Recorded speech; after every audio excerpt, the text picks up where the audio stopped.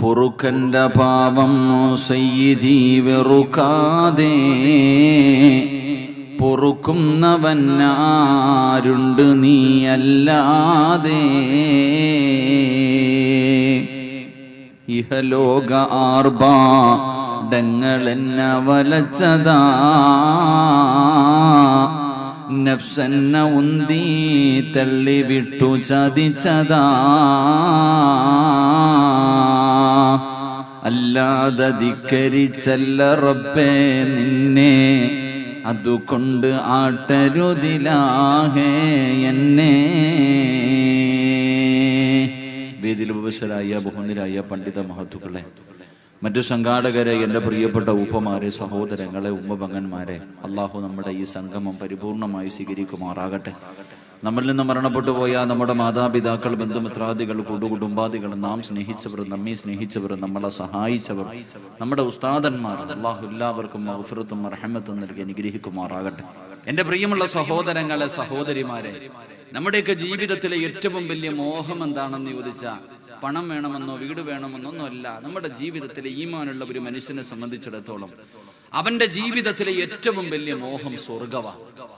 അവിടെ പോകാൻ ആ സ്വർഗം ആരും ഇന്നുവരെ കണ്ടിട്ടില്ല. നമ്മൾ ആരും ആ സ്വർഗം ഇന്നുവരെ കണ്ടിട്ടില്ല. എങ്കിൽ ജീവിതത്തിലെ ഏറ്റവും വലിയ അഭിലാഷം നിസ്കരിക്കുന്നതും ഖുർആൻ ഓതുന്നതും നോമ്പ് പിടിക്കുന്നതും വഅദ് പറയുന്നതും വഅദ് കേൾക്കുന്നതും സദഖ കൊടുക്കുന്നതും ഈ പാതിരാത്രി ഇത്രയും നേരം ഇവിടെ വന്നിരിക്കുന്നതും ഇതിന്റെയൊക്കെ പിന്നിൽ ഞാനും നിങ്ങളും അള്ളാഹുവിനോട് ഉദ്ദേശിക്കുന്ന ഏറ്റവും വലിയ പ്രതിഫലം സ്വർഗമാണ്.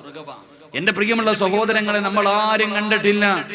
മഹാനായ നബിയുനാ റസൂലുള്ളാഹി സ്വല്ലല്ലാഹു അലൈഹി വസല്ലമ തങ്ങൾ അള്ളാഹുവിന്റെ പ്രവാചകൻ ആ സ്വർഗത്തിന്റെ അനുഗ്രഹങ്ങളെ കുറിച്ച് നമുക്ക് പറഞ്ഞു തന്ന അറിവ് മാത്രമേ നമുക്കതിനെ കുറിച്ചുള്ളൂ. അള്ളാഹുവിന്റെ അനുഗ്രഹങ്ങൾ കൊണ്ട് നിറച്ചതാണ് സ്വർഗം. ആ സ്വർഗത്തിനെ കുറിച്ച് പോലും അള്ളാഹുവിന്റെ ഖുർആൻ പറഞ്ഞത് നിങ്ങൾക്ക് എത്ര പറഞ്ഞാലും അതിനെക്കുറിച്ച് മനസ്സിലാകില്ല. നമ്മുടെ ചിന്തകൾക്കപ്പുറം, നമ്മുടെ ബുദ്ധികൾക്കപ്പുറം, നമ്മുടെ ആലോചനകൾക്കപ്പുറം, അതിനപ്പുറമാണ് അള്ളാഹുവിന്റെ സ്വർഗത്തിന്റെ അനുഗ്രഹമെന്ന് വിശുദ്ധമായ ഖുർആൻ പറയുമ്പോ, എന്റെ പ്രിയമുള്ള സഹോദരങ്ങളെ, ആ സ്വർഗത്തിൽ എല്ലാവരും, അവിടെ എല്ലാവർക്കും 33 വയസ്സാ. കളവന്മാരില്ല, പ്രായമുള്ളവരില്ല, കുട്ടികളില്ല, എല്ലാവരും യുവാക്കളാണ്. എല്ലാവർക്കും 33 വയസ്സ്. അവിടെ സൗന്ദര്യത്തിന്റെ വേർതിരിവില്ല. കറുത്തവനെന്നോ വെളുത്തവനെന്നോ ഒന്നുമില്ല. എല്ലാവർക്കും ഒരേ സൗന്ദര്യം. മഹാനായ യൂസുഫ് നബി അലൈഹിസ്സലാം, യൂസുഫ് നബി അലൈഹിസ്സലാമിന്റെ സൗന്ദര്യമാണ് സ്വർഗവാസികൾക്ക് മുഴുവനും. അള്ളാഹുവിന്റെ പ്രവാചകൻ സ്വല്ലല്ലാഹു അലൈഹി വസല്ലമ തങ്ങൾ പറയുന്നു, എന്റെ പ്രിയമുള്ള സഹോദരങ്ങളെ, അവരവരുടെ ഭാര്യമാരുടെ കയ്യിൽ പിടിച്ചുകൊണ്ട് അള്ളാഹുവിന്റെ സ്വർഗത്തിന്റെ അനുഗ്രഹങ്ങളിലൂടെ അവിടെ പനിയില്ല, തലവേദനയില്ല, ക്യാൻസർ ഇല്ല, ട്യൂമർ ഇല്ല, ഒന്നുമില്ല. എല്ലാവരും അവരുടെ ഭാര്യമാരുടെ കയ്യിൽ പിടിച്ചുകൊണ്ട് അള്ളാഹുവിന്റെ സ്വർഗത്തിലൂടെ ആസ്വദിച്ചുകൊണ്ട് നടക്കുകയാ. അവിടെ ഒരാളും കഷ്ടപ്പെടണ്ട, ഒരാളും ജോലിക്ക് പോകണ്ട, ഒരാളും ആഹാരത്തിന് വേണ്ടി പരിശ്രമിക്കണ്ട. അള്ളാഹുവിന്റെ പ്രവാചകൻ സ്വല്ലല്ലാഹു അലൈഹി വസല്ലമ തങ്ങൾ പറഞ്ഞു, ഏതെങ്കിലും ഒരു ഭക്ഷണം കഴിക്കണമെന്നുള്ള ആഗ്രഹം നിന്റെ മനസ്സിലുണ്ടായാൽ, ഏതെങ്കിലും ഒരു ഭക്ഷണം കഴിക്കണമെന്നുള്ള മോഹം നിന്റെ മുന്നിലേക്ക്, നിന്റെ മനസ്സിലേക്ക് കടന്നു വന്നാൽ, നീ ആഗ്രഹിക്കുന്ന ഭക്ഷണം നിന്റെ കണ്ണിന്റെ മുന്നിലേക്ക് കടന്നു വരുമെന്ന് നബി മുഹമ്മദ് മുസ്തഫ സ്വല്ലല്ലാഹു അലൈഹി വസല്ലമ തങ്ങൾ പറയുമ്പോൾ, എന്റെ പ്രിയമുള്ളവരെ, അള്ളാഹുവിന്റെ പ്രവാചകന് പരിശുദ്ധമായ ഖുർആൻ പറയുന്നു, ലഹും ജന്നാതുൻ തജ്രി മിൻ തഹ്തിഹൽ അൻഹാർ. അരുവികൾ ഒഴുകുന്ന സ്വർഗത്തെ കുറിച്ച് ഖുർആൻ പറയുകയാണ്. എന്റെ പ്രിയപ്പെട്ട ചെറുപ്പക്കാരാ, അവിടെയാടാ പൊന്നുമോനെ പാലിന്റെ ആറൊഴുകുന്നത്, കള്ളിന്റെ നദി ഒഴുകുന്നത്, തേനിന്റെ പുഴയൊഴുകുന്നത്. അവളെ ഇഷ്ടമുള്ളത് തിന്നാ, കുടിക്കാൻ, നിസ്കരിക്കണ്ട, നോമ്പ് പിടിക്കണ്ട, വയല് പറയണ്ട, വയല് കേൾക്കണ്ട, സദക്ക കൊടുക്കണ്ട, ഒരു സൽക്കർമ്മവും ചെയ്യണ്ട, ഒരാളും നിന്നോട് ചോദിക്കാനില്ല. ഇഷ്ടമുള്ളത് തിന്നുകൊണ്ട് ആസ്വദിച്ചുകൊണ്ട് നടക്കാൻ കഴിയുമെന്ന് പ്രവാചകൻ പറയുമ്പോ, അള്ളാഹുവിന്റെ സർവ്വ അനുഗ്രഹങ്ങളും കൊണ്ട് നിറച്ചിരിക്കുന്ന ഈ സ്വർഗത്തിലേക്കാണ് മഹാനായ അബുൽ ബശർ ആദം നബി അലൈഹിസ്സലാം, അള്ളാഹുവിന്റെ സർവ്വ അനുഗ്രഹങ്ങളും കൊണ്ട് നിറച്ചിരിക്കുന്ന ഈ സ്വർഗത്തിലേക്കാണ് നമ്മുടെ പിതാവായ ആദം നബി അലൈഹിസ്സലാമിനെ അല്ലാഹു സുബ്ഹാനഹു വ തആല സൃഷ്ടിച്ചിട്ട് കടത്തിവിടുന്നത്. ആ സ്വർഗത്തിലൂടെ ആദം നബി ഇങ്ങനെ നടക്കുകയാണ്. ആ സ്വർഗത്തിലൂടെ ഇഷ്ടമുള്ളത് തിന്നു കുടിച്ചു ആസ്വദിച്ചുകൊണ്ട് ആദം നബി സ്വർഗത്തിന്റെ അനുഗ്രഹങ്ങൾക്ക് നടുവിലൂടെ ഇങ്ങനെ നടക്കുകയാ. അതാ കുറെ നാള് കഴിഞ്ഞു, ആദം നബി സ്വർഗത്തിലൂടെ ഇങ്ങനെ നടക്കുകയാണ്. ഒരിക്കൽ നോക്കുമ്പോ അവിടത്തെ മുഖത്തൊരു സന്തോഷമില്ല. അല്ലാഹുവിന്റെ സ്വർഗത്തിലെ സർവ്വ അനുഗ്രഹങ്ങൾക്ക് നടുവിലൂടെ നടന്നിട്ട് പോലും ആദം നബി അലൈഹിസ്സലാമിന് ഒരു സന്തോഷമില്ല. അല്ലാഹു ചോദിക്കുന്നു, ആദമേ എന്തേ നിനക്കൊരു സന്തോഷമില്ലാത്തത്? ഈ സ്വർഗത്തിലൂടെ നടന്നു പോയിട്ട് പോലും, ഈ സ്വർഗത്തിലെ സർവ്വ അനുഗ്രഹങ്ങൾ നിനക്ക് നൽകിയിട്ട് പോലും നിനക്ക് എന്തേ സന്തോഷമില്ലാത്തതെന്ന് അല്ലാഹു ചോദിക്കുമ്പോ ആദം നബി പറഞ്ഞ മറുപടി എന്തെന്നറിയുവോ? പടച്ചവരെ, ഒറ്റയ്ക്ക് നടന്നു മടുത്തല്ലാ. എവിടെ വെച്ചാണ് പറഞ്ഞത്? അല്ലാഹുവിന്റെ സ്വർഗത്തിലെ അനുഗ്രഹങ്ങൾക്ക് നടുവിലൂടെ നടന്നു പോയ ആദം നബി അല്ലാഹുവോട് പറയുകയാ, ഇതെല്ലാം കിട്ടിയിട്ടും എന്തോ ഒന്ന് കുറവുള്ളതുപോലെ പടച്ചവനെ, ഒരു സുഖമില്ല തമ്പുരാരെ, ഒരു സന്തോഷമില്ല തമ്പുരാരെ, ഒറ്റയ്ക്ക് നടന്നു മടുത്തല്ലാ, എനിക്കൊരു കൂട്ടുവേണമല്ലാ.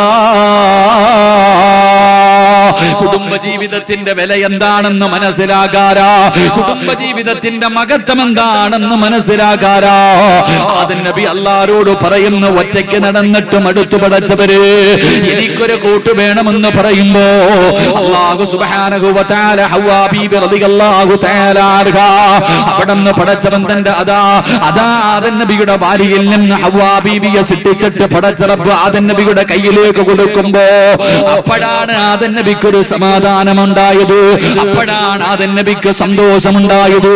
ഇന്ന് ചരിത്രം എനിക്കും നിങ്ങൾക്കും പറഞ്ഞു തരുമ്പോ എന്റെ പ്രിയമുള്ളവരെ, കുടുംബജീവിതത്തിന്റെ വില എന്താണെന്ന് മനസ്സിലാക്കാരോ, അതിന്റെ പവിത്രത എന്തെന്ന് മനസ്സിലാക്കാരോ എന്റെ പ്രിയമുള്ളവരെ, ഒറ്റയ്ക്കുള്ള ജീവിതത്തിലെ സന്തോഷമില്ല. എന്തിനാ ഉസ്താദേ വിവാഹം കഴിക്കുന്നത്? ഇങ്ങനെ ഒറ്റക്കടിച്ചു പൊളിച്ച് ജീവിക്കാമല്ലോ. എന്തിനാണ് വിവാഹം കഴിക്കുന്നതെന്ന് ചോദിക്കുന്ന ചെറുപ്പക്കാരാ, എന്തിനാണ് പെണ്ണ് കെട്ടുന്നതെന്ന് ചോദിക്കുന്ന പെണ്ണ്, അതിനുള്ള മറുപടി അല്ല തന്നെ പറയുന്നുണ്ട്. എന്തിനാണ് വിവാഹം കഴിക്കാൻ പറഞ്ഞത്? വിവാഹം കഴിച്ചാൽ എന്താണ് ലഭിക്കുന്നത്? വിവാഹം കഴിച്ചാൽ എന്താണ് ലഭിക്കുന്നത്? അതിനുള്ള മറുപടി അല്ല തന്നെ പറയുകയാ. അതിനുള്ള മറുപടി അല്ലാഹുവിന്റെ ഖുർആൻ പറയുകയാ. വമിൻ ആയാതിഹി അൻ ഖലഖ ലക്കും മിൻ അൻഫുസികും അസ്വാജാ ലിതസ്കുനൂ ഇലൈഹാ.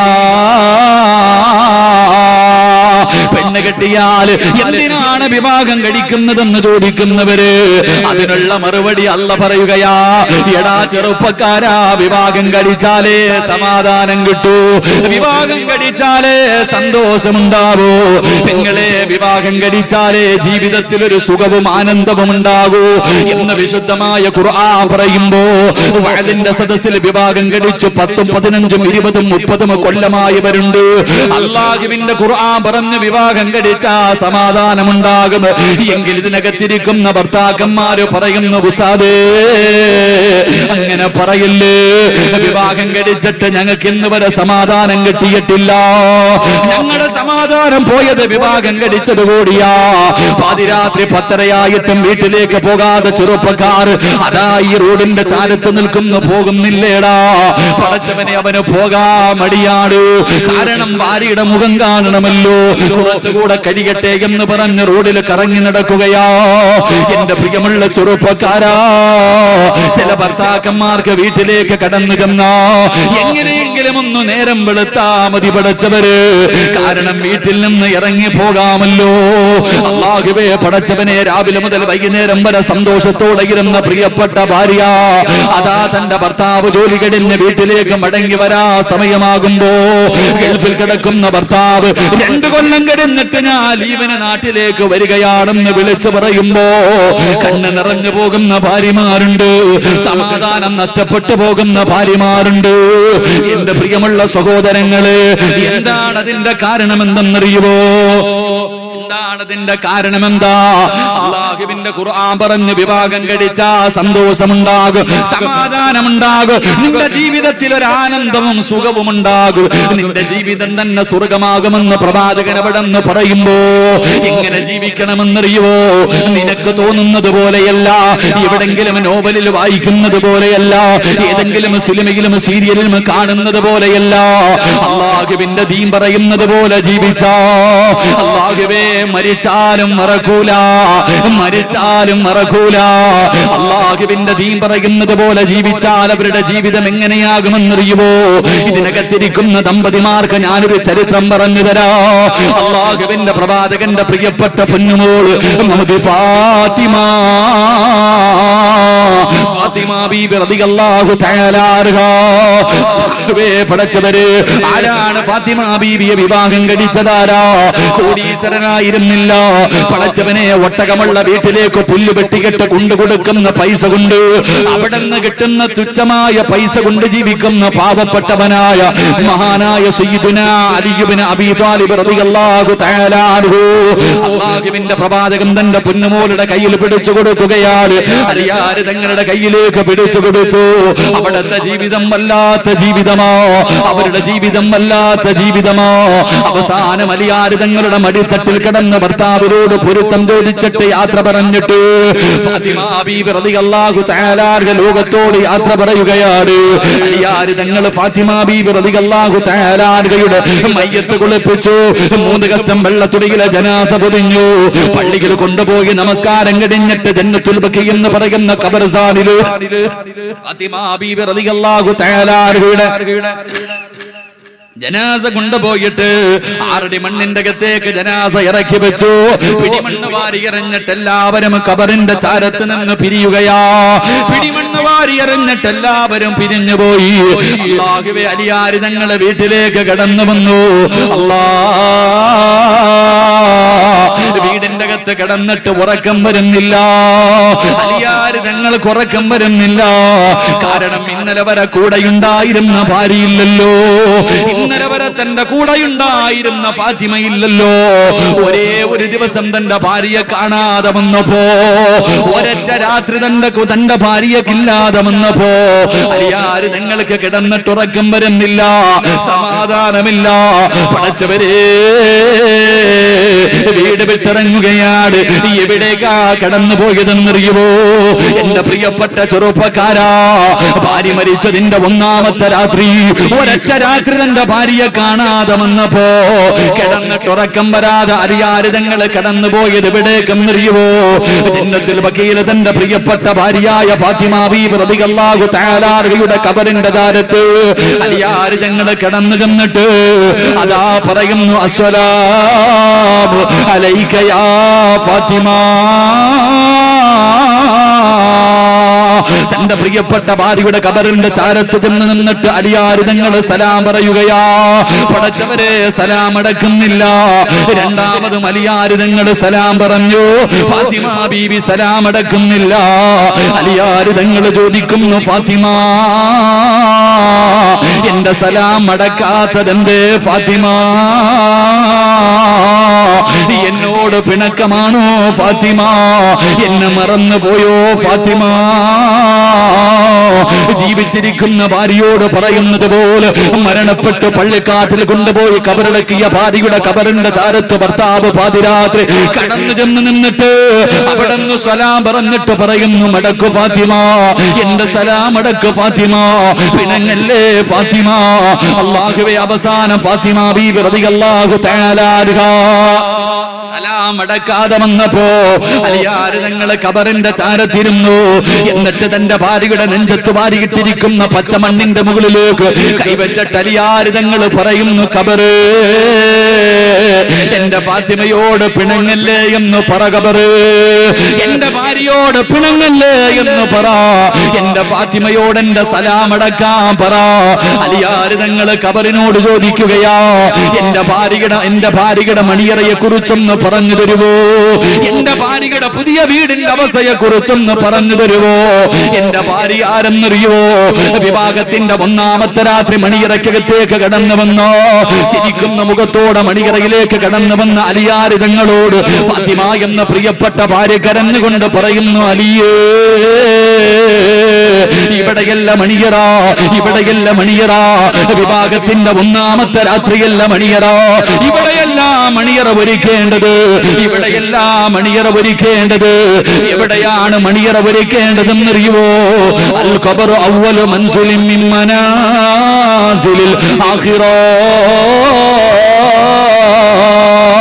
വിവാഹത്തിന്റെ ഒന്നാമത്തെ രാത്രി മണിയറക്കകത്തേക്ക് ചിരിക്കുന്ന മുഖത്തോട് ഒരുപാട് സ്വപ്നങ്ങളും പ്രതീക്ഷകളുമായി കടന്നു വന്നോ പ്രിയപ്പെട്ട ഭർത്താവിനോട് പറയുന്നു, ഇവിടെയല്ല മണിയറ, മണിയറ 6 അടി മണ്ണിന്റെ അകത്താണലിയേ. അതാ വെള്ളത്തുണികൾ പൊതിഞ്ഞിട്ട് കൊണ്ടുപോയി കബറടക്കുന്ന ആ ഒന്നാമത്തെ രാത്രിയുണ്ടല്ലോ, അവിടെയാണ് മണിയറയാക്കേണ്ടത്.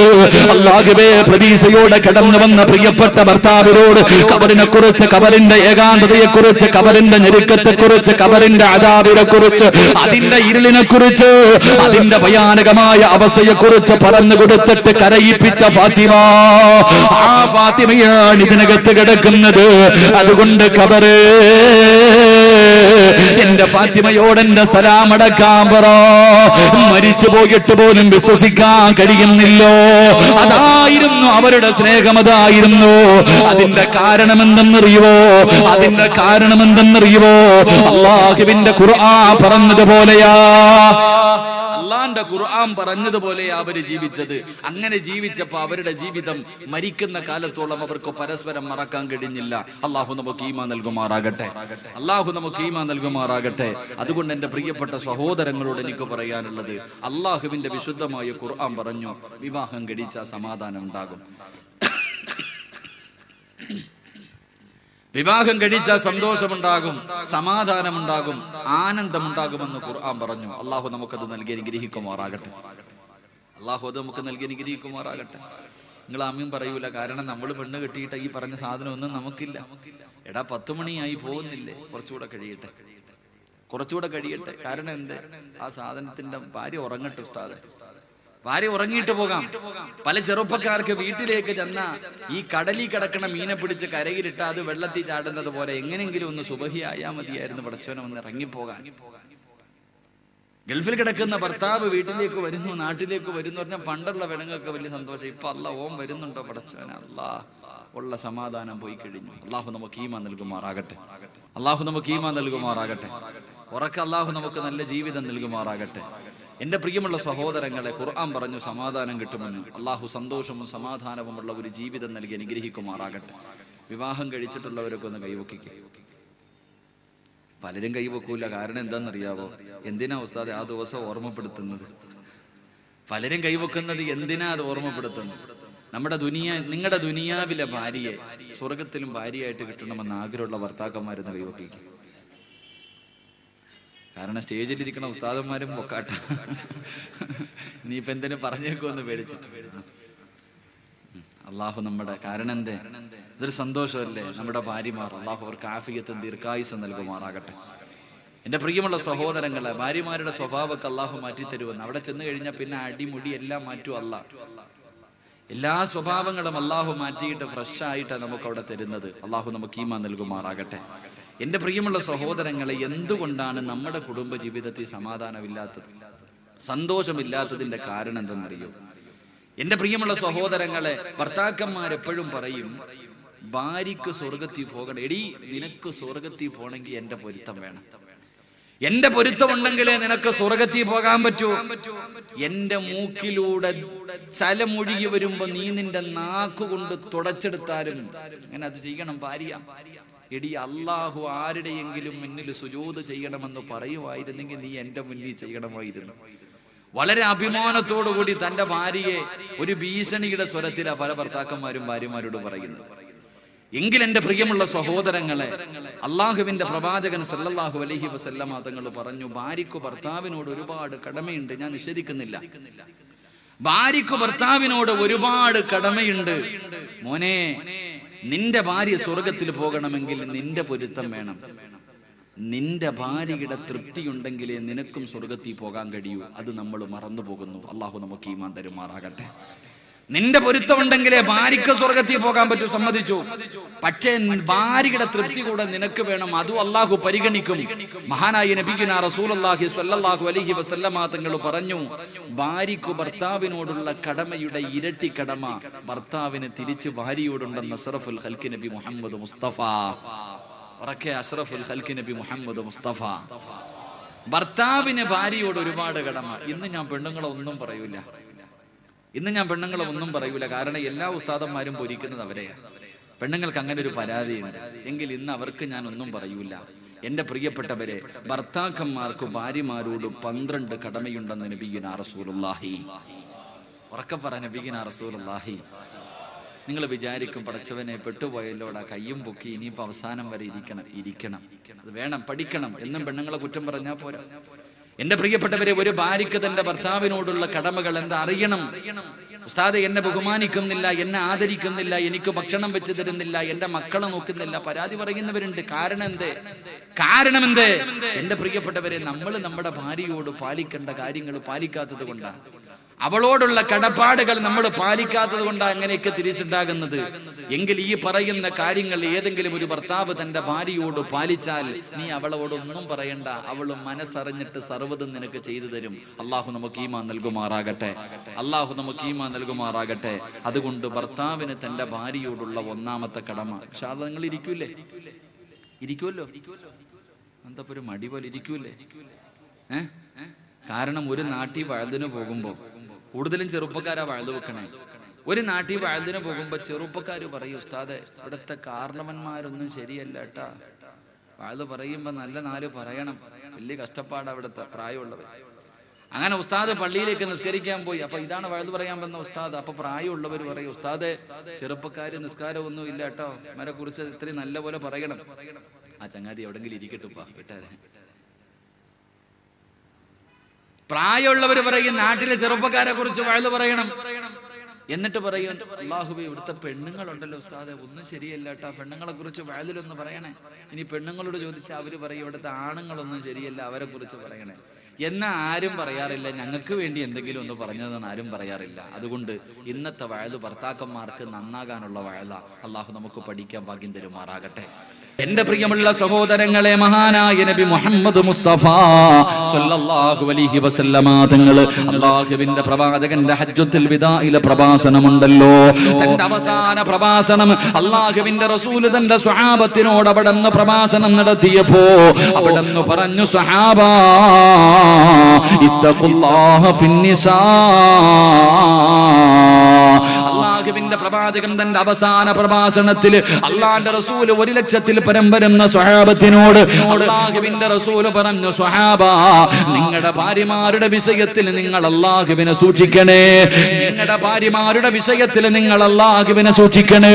അത് അല്ലാഹു നിങ്ങൾക്ക് നൽകിയിരിക്കുന്ന ഒരു അമാനത്താണ്. നാളെ പടച്ചറപ്പിന്റെ പരലോകത്ത് ഓരോ ഭർത്താവിനോടും തന്റെ ഭാര്യയെ കുറിച്ച് അല്ലാഹു ചോദ്യം ചോദിക്കുമെന്ന് നബി മുഹമ്മദ് മുസ്തഫ സല്ലല്ലാഹു അലൈഹി വസല്ലമ തങ്ങൾ ഓർമ്മപ്പെടുത്തുകയാണ്. എന്നിട്ട് അല്ലാഹുവിന്റെ പ്രവാചകൻ തന്റെ സ്വഹാബത്തിനോട് അവിടുന്ന് പറഞ്ഞു കൊടുത്തു, അലാ ഇന്നലക്കും അലൻ നിസാഇകും ഹഖാ.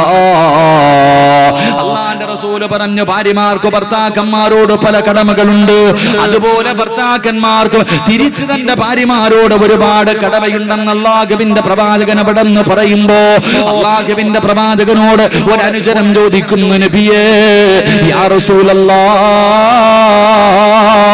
അല്ലാഹുവിന്റെ പ്രവാചകരെ മാ ഹഖ്ഖു സൗജതി അഹദിനാ അലൈഹി. അല്ലാഹുവിന്റെ പ്രവാചകനോട് ചോദിക്കുന്നു, യാ റസൂലല്ലാഹ്, അല്ലാഹുവിന്റെ പ്രവാചകരെ ഒരു ഭർത്താവിന് തന്റെ ഭാര്യയോടുള്ള കടമ എന്താണ് നബിയേ? ഒരു ഭർത്താവിന് തന്റെ ഭാര്യയോടുള്ള കടമ എന്താണ് നബിയേ? അല്ലാഹുവിന്റെ പ്രവാചകൻ അവിടുന്ന് ഒന്നാമതായി പറഞ്ഞു കൊടുക്കുകയാ, ഈ സദസ്സിൽ ഒരുമിച്ച് കൂടിയ ഓരോ ഭർത്താവിന്റെയും മനസ്സിലേക്ക് കടന്നു വരട്ടെ, ഇത് നീ പാലിക്കുന്നുണ്ടോ? ഈ കടമ ഇന്ന് വരെ നിന്റെ ജീവിതത്തിൽ നീ ചെയ്തിട്ടുണ്ടോ? അല്ലാഹുവിന്റെ പ്രവാചകൻ അവിടുന്ന് പറയുകയാ, ആരാണ് നിന്റെ നിന്റെ ഭാര്യയെന്ന് നീ മനസ്സിലാക്കണം. ആരാണ് നിന്റെ ഭാര്യയെന്നറിയുവോ?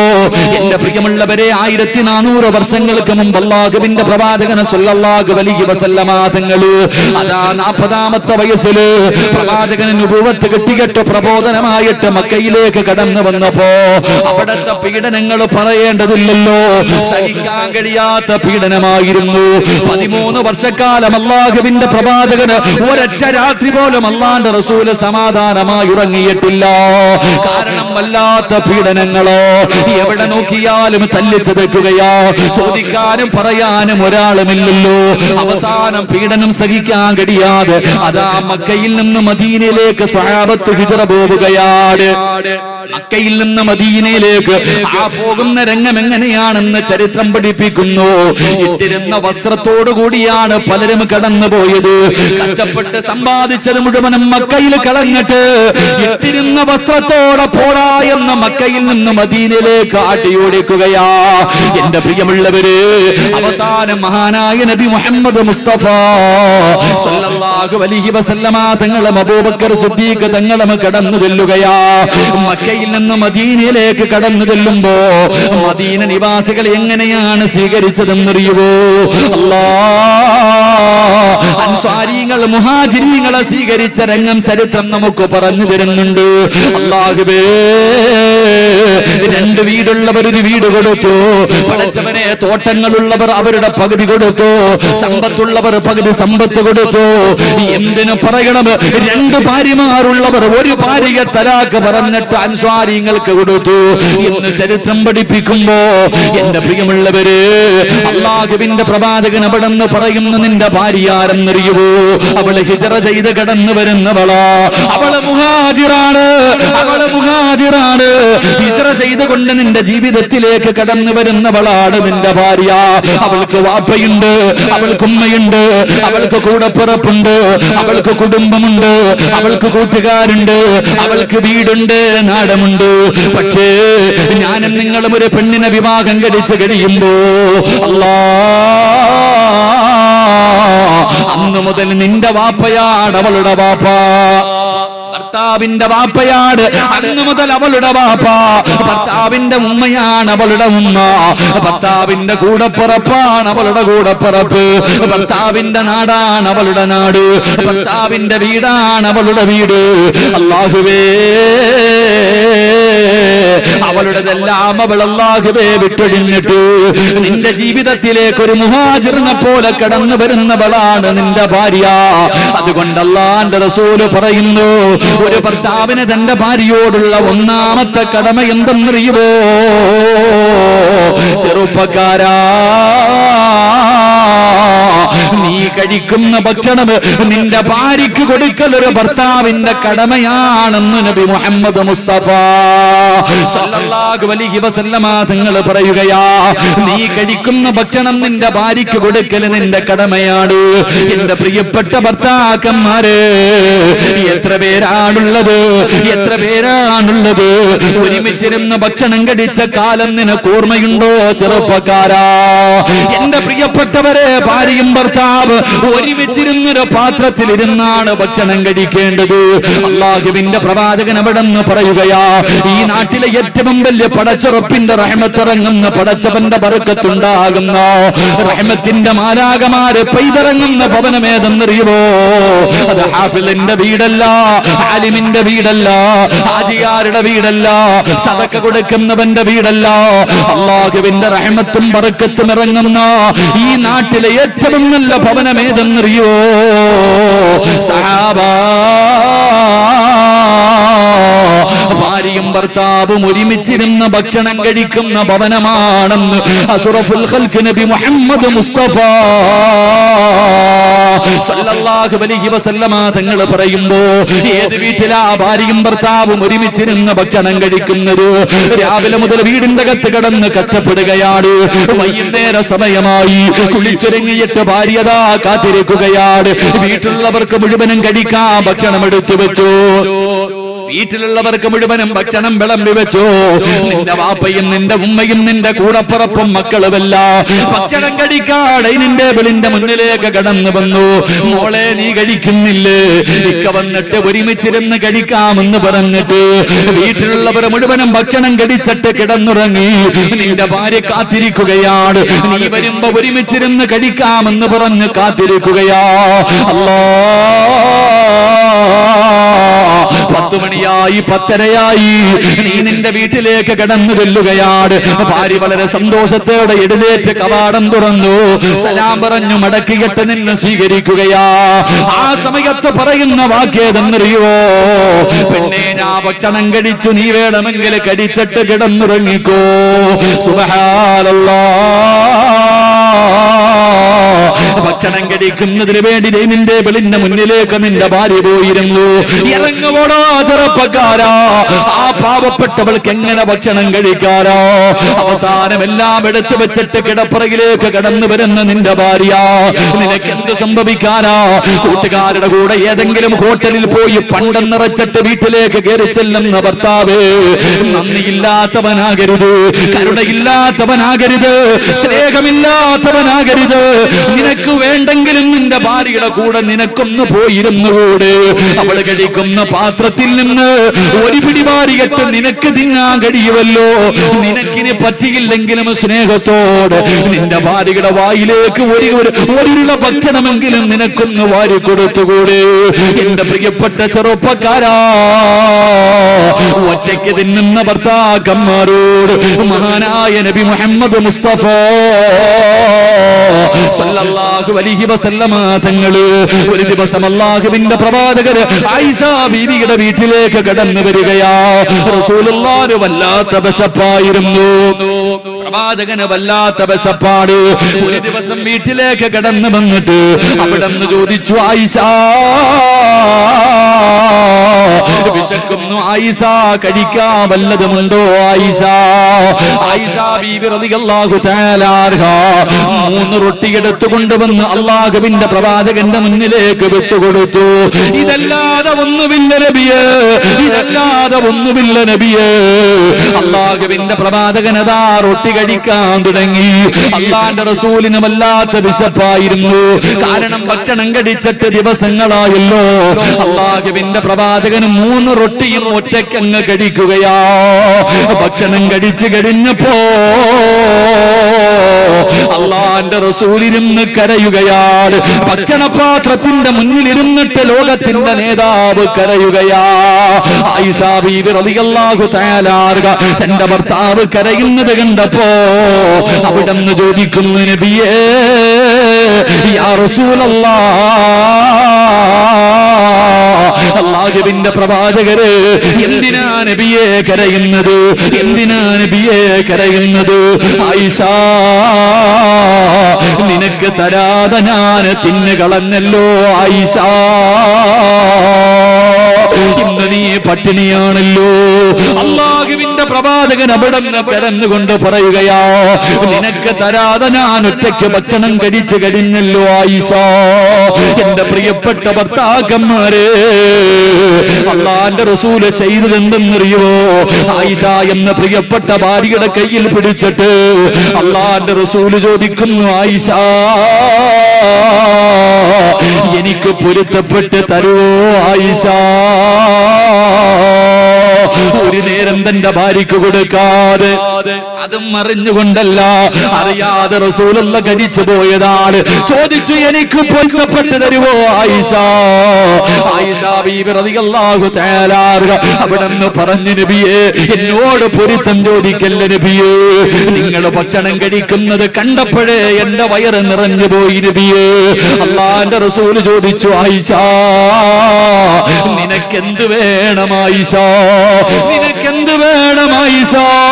യാ റസൂലല്ലാഹ്, റസൂലല്ലാഹ്, എനിക്ക് സ്വർഗത്തിലും നിങ്ങളുടെ ഭാര്യയാകണം നബിയേ.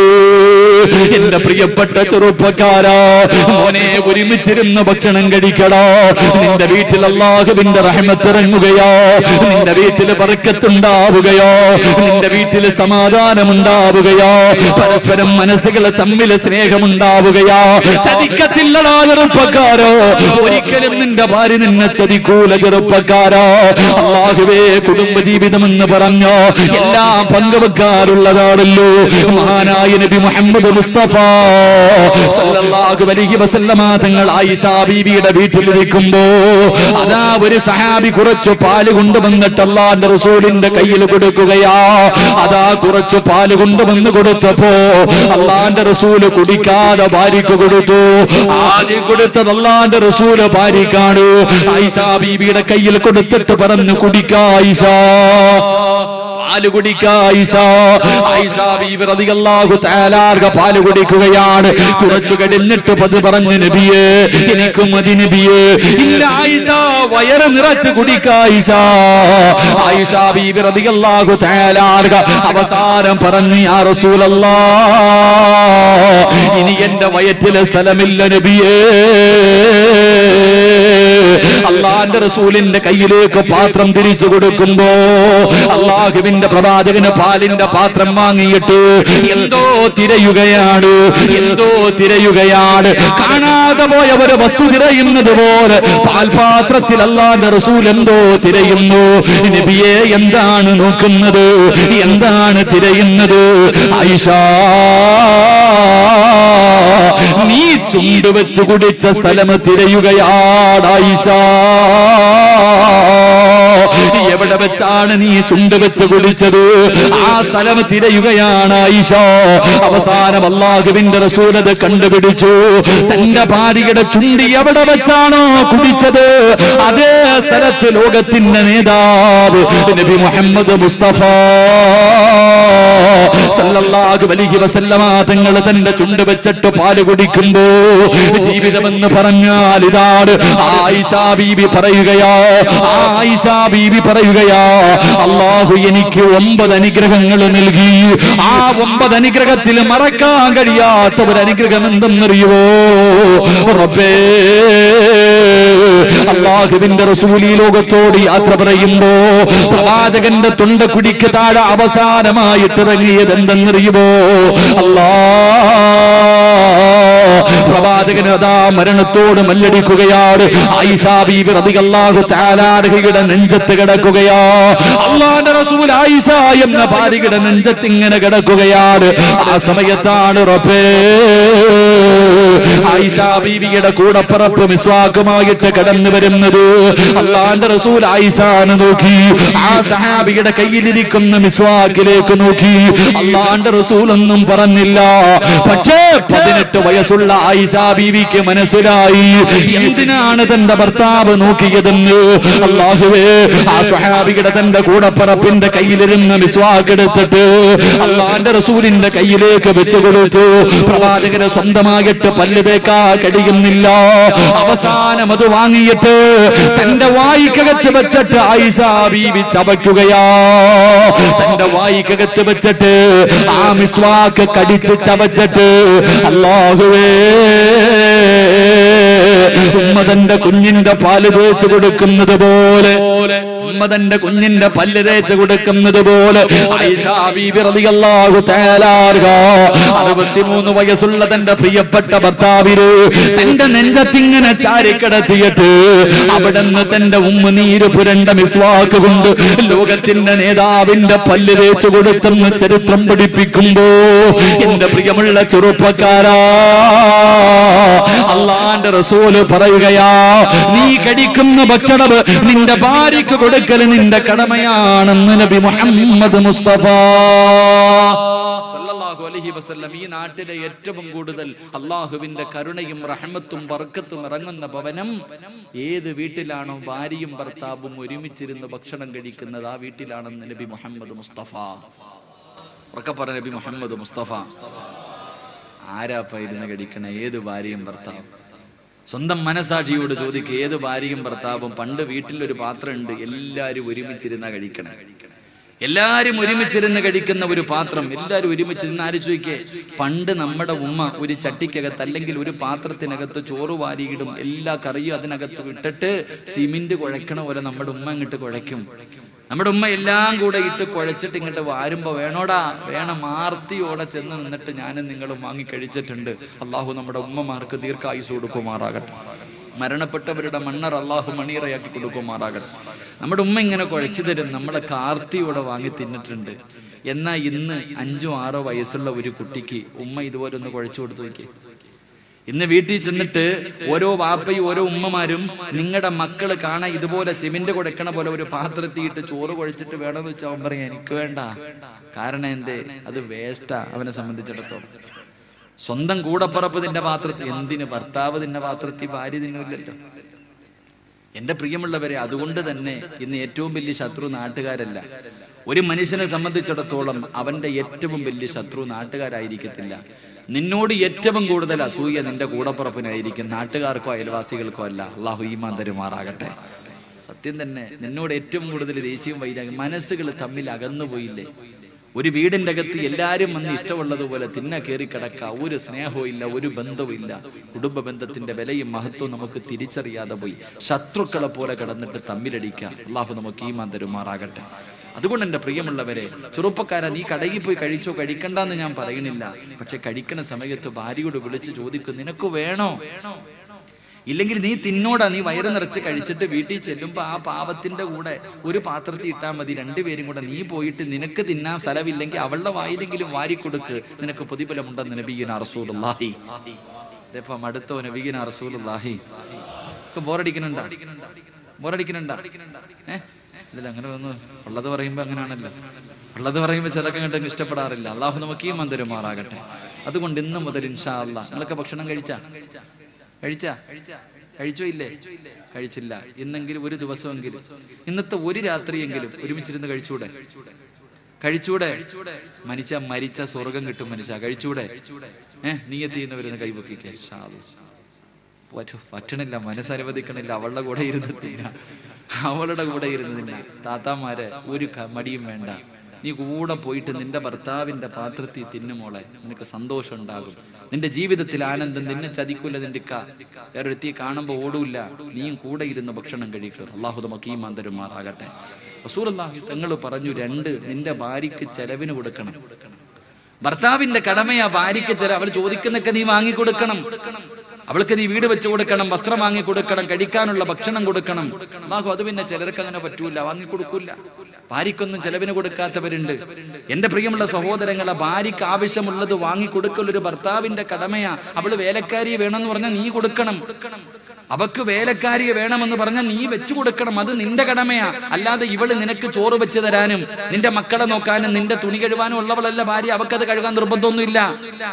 നിന്റെ പ്രിയപ്പെട്ട ഭാര്യക്ക് നിന്റെ വസ്ത്രം കഴുകാനോ നിന്റെ വീട് നോക്കാനോ നിന്റെ വാപ്പയ്ക്കും ഉമ്മയ്ക്കും വെച്ചു കൊടുക്കണോ നമുക്ക് നിർബന്ധമൊന്നുമില്ല. അവള് വെച്ച് തന്ന അവളുടെ ഔദാര്യം, അവളുടെ മനസ്സിന്റെ വിശാലത. എന്റെ പ്രിയമുള്ളവരെ, ഭാര്യയ്ക്ക് ചെലവിന് കൊടുക്കൽ ഒരു ഭർത്താവിന്റെ കടമയാ. ഭാര്യയ്ക്ക് ചെലവിന് കൊടുക്കാൻ കപ്പാസിറ്റി ഇല്ലാത്തവൻ പെണ്ണ് കെട്ടാരും പറഞ്ഞില്ലല്ലോ. എടാ, നിന്റെ ഭാര്യയ്ക്ക് ചെലവിന് കൊടുക്കാനുള്ള കഴിവ് നിനക്കുണ്ടെങ്കിൽ നീ പെണ്ണ് കെട്ടാൻ പാടുള്ളൂ, ഇല്ലെങ്കിൽ കെട്ടാൻ പാടില്ല. എന്റെ പ്രിയമുള്ളവരെ, അള്ളാഹുവിന്റെ റസൂൽ സല്ലല്ലാഹു അലൈഹി വസല്ലം തങ്ങൾ പറഞ്ഞ് നഷ്ടമില്ലല്ലോ. ഭാര്യയ്ക്ക് സാരി വാങ്ങിക്കൊടുത്ത, ചുരിദാർ വാങ്ങിക്കൊടുത്ത, സ്വർണം വാങ്ങിക്കൊടുത്ത, അവക്ക് ഭക്ഷണം വാങ്ങിക്കൊടുത്ത, ഒരു നഷ്ടവും നിനക്ക് വരാനില്ലല്ലോ. റസൂലുള്ളാഹി തങ്ങൾ പറഞ്ഞു, ഏതെങ്കിലും ഒരു മനുഷ്യൻ തന്റെ ഭാര്യയ്ക്ക് ഒരു ഉരുള ഭക്ഷണം കൊടുത്താലും അതിന് സദക്കയുടെ കൂലിയുണ്ടെന്ന് നബി മുഹമ്മദ് മുസ്തഫ സല്ലല്ലാഹു അലൈഹി വസല്ലം. നീ ഒരു ചുരിദാർ വാങ്ങിക്കൊടുത്ത, 1 കിലോ അരി വാങ്ങിക്കൊടുത്ത, കടയിൽ പോയിട്ട് ഇത്തിരി പച്ചക്കറി വാങ്ങിക്കൊടുത്ത, മീൻ വാങ്ങിക്കൊണ്ട് നിന്റെ ഭാര്യക്കും മക്കൾക്കും കൊടുത്ത, നാളെ മീസാൻ എന്ന ത്രാസിൽ നിനക്ക് സദക്കയുടെ കൂലിയുണ്ടെന്ന് നബിയുനാ റസൂലുള്ളാഹി. നബിയുനാ റസൂലുള്ളാഹി. നഷ്ടമില്ലല്ലോ. എന്റെ പ്രിയമുള്ളവരെ, അള്ളാഹുവിന്റെ പ്രവാചകൻ പറഞ്ഞു, നിന്റെ ഭാര്യയ്ക്ക് നീ ചെലവിന് കൊടുക്കണം, അത് നിന്റെ കടമയാണെന്ന് നബി മുഹമ്മദ് മുസ്തഫ. ഒരു ഭർത്താവിന്റെ കടമയാണ് തന്റെ ഭാര്യയ്ക്ക് ചെലവിന് കൊടുക്കുക. തന്റെ ഭാര്യയ്ക്ക് ചെലവിന് കൊടുക്കൽ ഒരു ഭർത്താവിന്റെ കടമയാണ്. അള്ളാഹു നമുക്ക് ഈമാൻ തരുമാറാകട്ടെ. അതുകൊണ്ട് അള്ളാഹുവിന്റെ പ്രവാചകൻ സല്ലല്ലാഹു അലൈഹി വസല്ലമ തങ്ങൾ അള്ളാഹുവിന്റെ പ്രവാചകൻ അവിടെന്ന് പറയുകയാണ്, ഒന്നാമത്തെ കടമ എന്തെന്നറിയുമോ? നീ കഴിക്കുന്ന ഭക്ഷണം നിന്റെ ഭാര്യയ്ക്ക് കൊടുക്കണം. അവൾക്ക് ആവശ്യമുള്ള വസ്ത്രങ്ങൾ വാങ്ങിക്കൊടുക്കണം. അവൾക്ക് ആവശ്യമുള്ള സാധനങ്ങൾ നീ വാങ്ങിക്കൊടുക്കണം. അവൾക്ക് താമസിക്കാനുള്ള സൗകര്യം ചെയ്തു കൊടുക്കൽ ഒരു ഭർത്താവിന്റെ കടമയാണെന്ന് നബി മുഹമ്മദ് മുസ്തഫ നബി മുഹമ്മദ് മുസ്തഫ സല്ലല്ലാഹു അലൈഹി വസല്ലം. അപ്പൊ നിങ്ങൾ ഈ പലരും ചോദിക്കും, ഉസ്താദെ എന്നെ കൊണ്ട് വാങ്ങിക്കൊടുക്കാൻ പറ്റിയില്ലെങ്കിലോ? അങ്ങനാണല്ലോ. അതിനുള്ള മറുപടി ഞാൻ പറയൂല. കാരണം ഞാൻ ആദ്യമേ പറഞ്ഞു, ഇന്ന് പെണ്ണുങ്ങളൊന്നും പറയൂല. ഇന്ന് ഭർത്താക്കന്മാർക്ക് എന്നാ ഭർത്താവിനെ വേദനിപ്പിക്കുന്ന ഭാര്യമാരുണ്ട്. അതിനുള്ള മറുപടി ഇൻഷാ അല്ലാഹ് അടുത്ത വയൽ എവിടെങ്കിലും അടുത്ത വയലില് നരകത്തിൽ ഏറ്റവും കൂടുതൽ പെണ്ണുങ്ങളാണെന്ന് നബി മുഹമ്മദ് മുസ്തഫ നബി മുഹമ്മദ് മുസ്തഫ. അള്ളാഹുവിന്റെ റസൂല് പറഞ്ഞു, സലാസത്തുൻ ലാ യദ്ഖുലൂനൽ ജന്നതി അബദ. ഒരു കാലത്തും സ്വർഗ്ഗത്തിൽ കടക്കാത്ത 3 ഭർത്താക്കന്മാരുണ്ടെന്ന് നബി മുഹമ്മദ് മുസ്തഫ. അള്ളാന്റെ റസൂല് പറഞ്ഞു, ഈ കൂട്ടത്തിൽ ഇരിക്കണ ഭർത്താക്കന്മാരിൽ 3 വിഭാഗം ഭർത്താക്കന്മാര്. കള്ളുപിടിക്കനല്ല, പലിശക്കാരനല്ല, നിസ്കരിക്കാത്തവനല്ല, പെണ്ണുപിടിക്കനല്ല. ലാ യദ്ഖുലൂനൽ ജന്നതി അബദ. ഒരു കാലത്തും സ്വർഗ്ഗത്തിൽ പോകാത്ത 3 ഭർത്താക്കന്മാരുണ്ട്. അള്ളാഹു കാക്കുമാറാകട്ടെ. 5 വിഭാഗം ഭാര്യമാര് നരകത്തിലാണെന്ന് നബി മുഹമ്മദ് മുസ്തഫ. അതേ റസൂലുള്ള പറഞ്ഞു, 5 വിഭാഗം പെണ്ണുങ്ങൾ അവര് നരകത്തിന്റെ വിറകുകൊള്ളികളാ.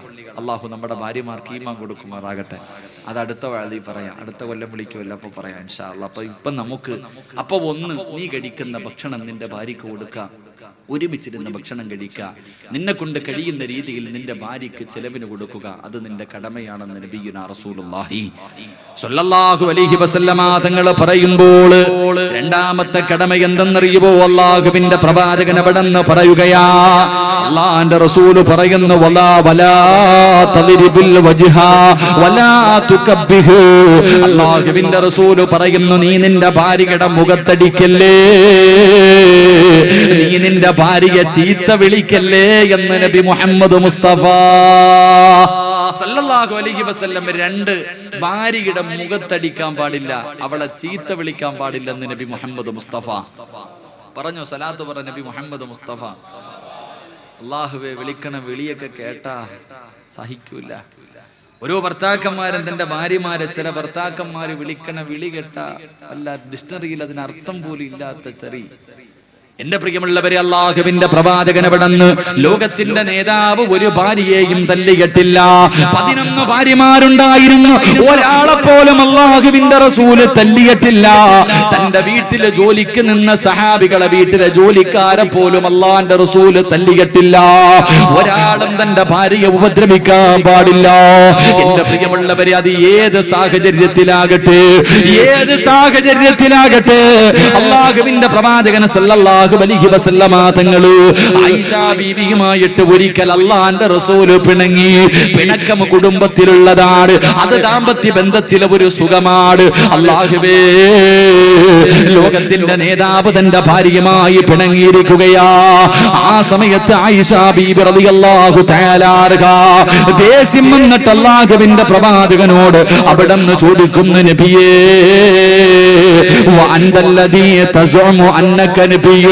അല്ലാഹുവിന്റെ പ്രവാചകനോട് തന്റെ ഭാര്യ ചോദിക്കുകയാ, നിങ്ങളാണോ അല്ലാഹുവിന്റെ റസൂൽ എന്ന് പറയുന്നത്? നിങ്ങളാണോ അല്ലാഹുവിന്റെ പ്രവാചകൻ എന്ന് പറയുന്ന ആള്? ദേഷ്യം വന്നപ്പോ ലോകത്തിന്റെ നേതാവിനോട് തന്റെ ഭാര്യ ചോദിക്കുകയാണ്. ആ സമയത്ത് അല്ലാഹുവിന്റെ റസൂലിന്റെ മറുപടി എന്തായിരുന്നെന്നറിയുവോ? അല്ലാഹുവിന്റെ റസൂലിന്റെ മറുപടി എന്തായിരുന്നെന്നറിയുവോ? റസൂലുള്ള തല്ലിയില്ല, റസൂലുള്ള ദേഷ്യപ്പെട്ടില്ല.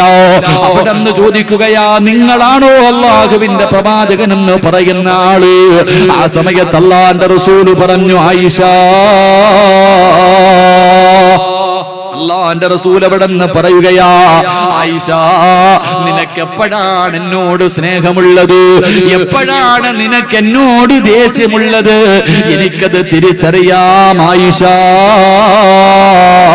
ആയിഷ ബീബി റളിയല്ലാഹു തആല അൻഹയോട് അല്ലാഹുവിന്റെ പ്രവാചകൻ ചോദിക്കുമ്പോ ദേഷ്യത്തിലിരുന്ന ആയിഷ ബീബി അത്ഭുതത്തോടെ, ആകാംക്ഷയോടെ അല്ലാഹുവിന്റെ റസൂലിനോട് ചോദിക്കുന്നു, ഇന്നീല ആരിഫു ഖൽബകി വരി റിളാക്കി.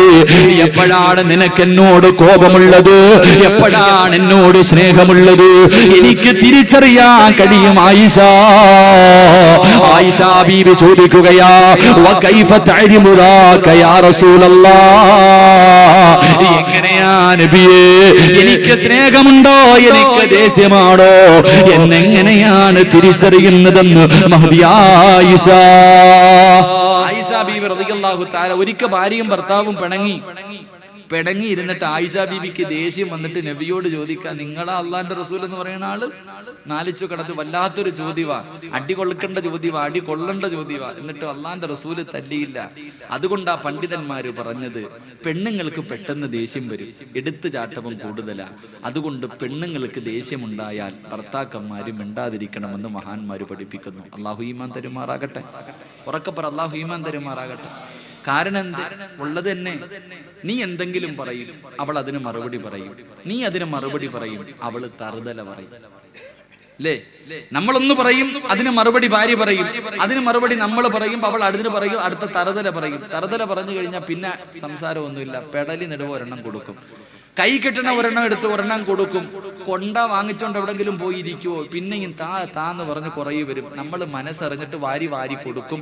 അവസാനം അവള് വാരി കെട്ടി വീട്ടിൽ പോകും. അവിടെ നിന്ന് വാപ്പാനെ വിളിച്ചോണ്ട് പോലീസ് സ്റ്റേഷനിൽ പോകും. നിനക്ക് പീഡനത്തിന് കേസും കൊടുത്തിട്ട് അകത്ത് പോയി കിടന്ന് ഉണ്ട തിന്നേണ്ടി വരും. അള്ളാഹു കാക്കുമാറാകട്ടെ. ഉണ്ടതല്ലേ? അപ്പൊ ഏറ്റവും നല്ലത് എന്താ? മിണ്ടാതിരിക്ക. ഭാര്യക്ക് ദേഷ്യം വന്നു കഴിഞ്ഞാൽ ഭർത്താക്കന്മാരും മിണ്ടാതിരിക്ക. പെണ്ണുങ്ങളോട് പറയുന്നത്, ഇക്കാക്ക് ശൈത്താൻ കൂടിയിട്ടുണ്ടെന്ന് തോന്നിയ നീ മിണ്ടാതെ ബെഡ്റൂമിൽ പോയിരി, അതാ നിന്റെ ശരീരത്തിന് നല്ലത്. നിന്റെ ശരീരത്തിന് ഇക്കാ ദേഷ്യത്തിലാണെങ്കിൽ അല്ലാതെ പോയിരുന്നാ നിനക്ക് കൊള്ളാം. അല്ലെങ്കിൽ ഇങ്ങനെ നടക്കണം, തായിക്കാന്ന് പറഞ്ഞിട്ട് ഇങ്ങനെ യാചിച്ചുകൊണ്ട് നടക്കണം. അയാൾ തരും, പിന്നെ കുറ്റപ്പെടുത്തിയിട്ട് കാര്യമില്ല. അയാൾ മലക്കൊന്നുമല്ല, മനുഷ്യനാ. അള്ളാഹു ഈമാൻ തരുമാറാകട്ടെ. റസൂലുള്ളാഹി തങ്ങൾ പറയാ, നിനക്ക് എപ്പോഴാ ദേഷ്യം ഉണ്ടത്, എപ്പോഴാ സ്നേഹമുള്ളത് എനിക്കറിയാം. ആകാംക്ഷയോടെ ചോദിച്ചെന്ന് അതെങ്ങനെ അറിയാൻ നബിയെ? ഇപ്പൊ അള്ളാന്റെ റസൂല് പറഞ്ഞു, ഇന്നക ഇദാ കുന്തി റാളിയത്തിൻ. അള്ളാന്റെ റസൂല് പറഞ്ഞു, നിനക്ക് എന്നോട് ദേഷ്യമുണ്ടെങ്കിൽ നീ പറയും, കുൽത്തി ബലാ ബി റബ്ബി മുഹമ്മദ് നബിയുടെ റബ്ബിനെ കൊണ്ട് സത്യം. നീ അങ്ങനെ പറയും. എന്റെ പേര് ചേർത്തിട്ടേ പറയും. അത് എന്നോട് സ്നേഹമുള്ളപ്പോൾ മാത്രമേ പറയത്തുള്ളൂ. ഇനി നിനക്ക് എന്നോട് ദേഷ്യമാണെങ്കിൽ നീ പറയും, ലാ വ റബ്ബി ഇബ്രാഹിം നബിയുടെ റബ്ബിനെ കൊണ്ടാണ് സത്യം. അപ്പൊ എനിക്കറിയാം നിനക്ക് എന്നോട് ദേഷ്യമുണ്ടെന്ന്. ആയിഷ ബീവി റളിയല്ലാഹു തആല അൻഹ പറഞ്ഞു, നബിയെ, എനിക്ക് നിങ്ങളുടെ പേരിനോട് മാത്രമേ ദേഷ്യമുള്ളൂ, ഒരിക്കലും ഞാൻ നിങ്ങളെ ദേഷ്യപ്പെട്ടിട്ടില്ല. അള്ളാഹു നമുക്ക് ഈമാൻ നൽകുമാറാകട്ടെ. ഏത് സാഹചര്യത്തിലും ഭാര്യയെ തല്ലരുത്. നബി സല്ലല്ലാഹു അലൈഹി വസല്ലമ തങ്ങൾ ഒരിക്കൽ വീട്ടിലേക്ക് വരിക. ആയിഷ ബീവി വീടിന്റെ അകത്ത് ഇറച്ചിയും ചപ്പാത്തിയൊക്കെ നല്ല ഭക്ഷണം ഉണ്ടാക്കി വെച്ചിരിക്കുക. റസൂലുള്ളാഹിനെ കഴിക്കാൻ ഭക്ഷണം ഉണ്ടാക്കി വെക്കുമ്പോൾ റസൂലുള്ള വരുമ്പോൾ മറ്റൊരു ഭാര്യ കുറച്ച് ഇറച്ചിക്കറി കൊണ്ടുവന്നിട്ട് നബിയുടെ കൈ കൊടുത്തിട്ട് പറഞ്ഞു, നബിയെ നിങ്ങൾ കഴിച്ചോ, ഞാൻ വെച്ചതാ നബിയെ.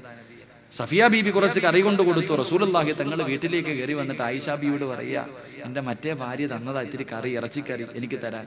ആയിഷ ബീവിയുടെ കയ്യിൽ കൊടുത്തു. എടുത്തോറൊറ്റ ഏറ് കറി.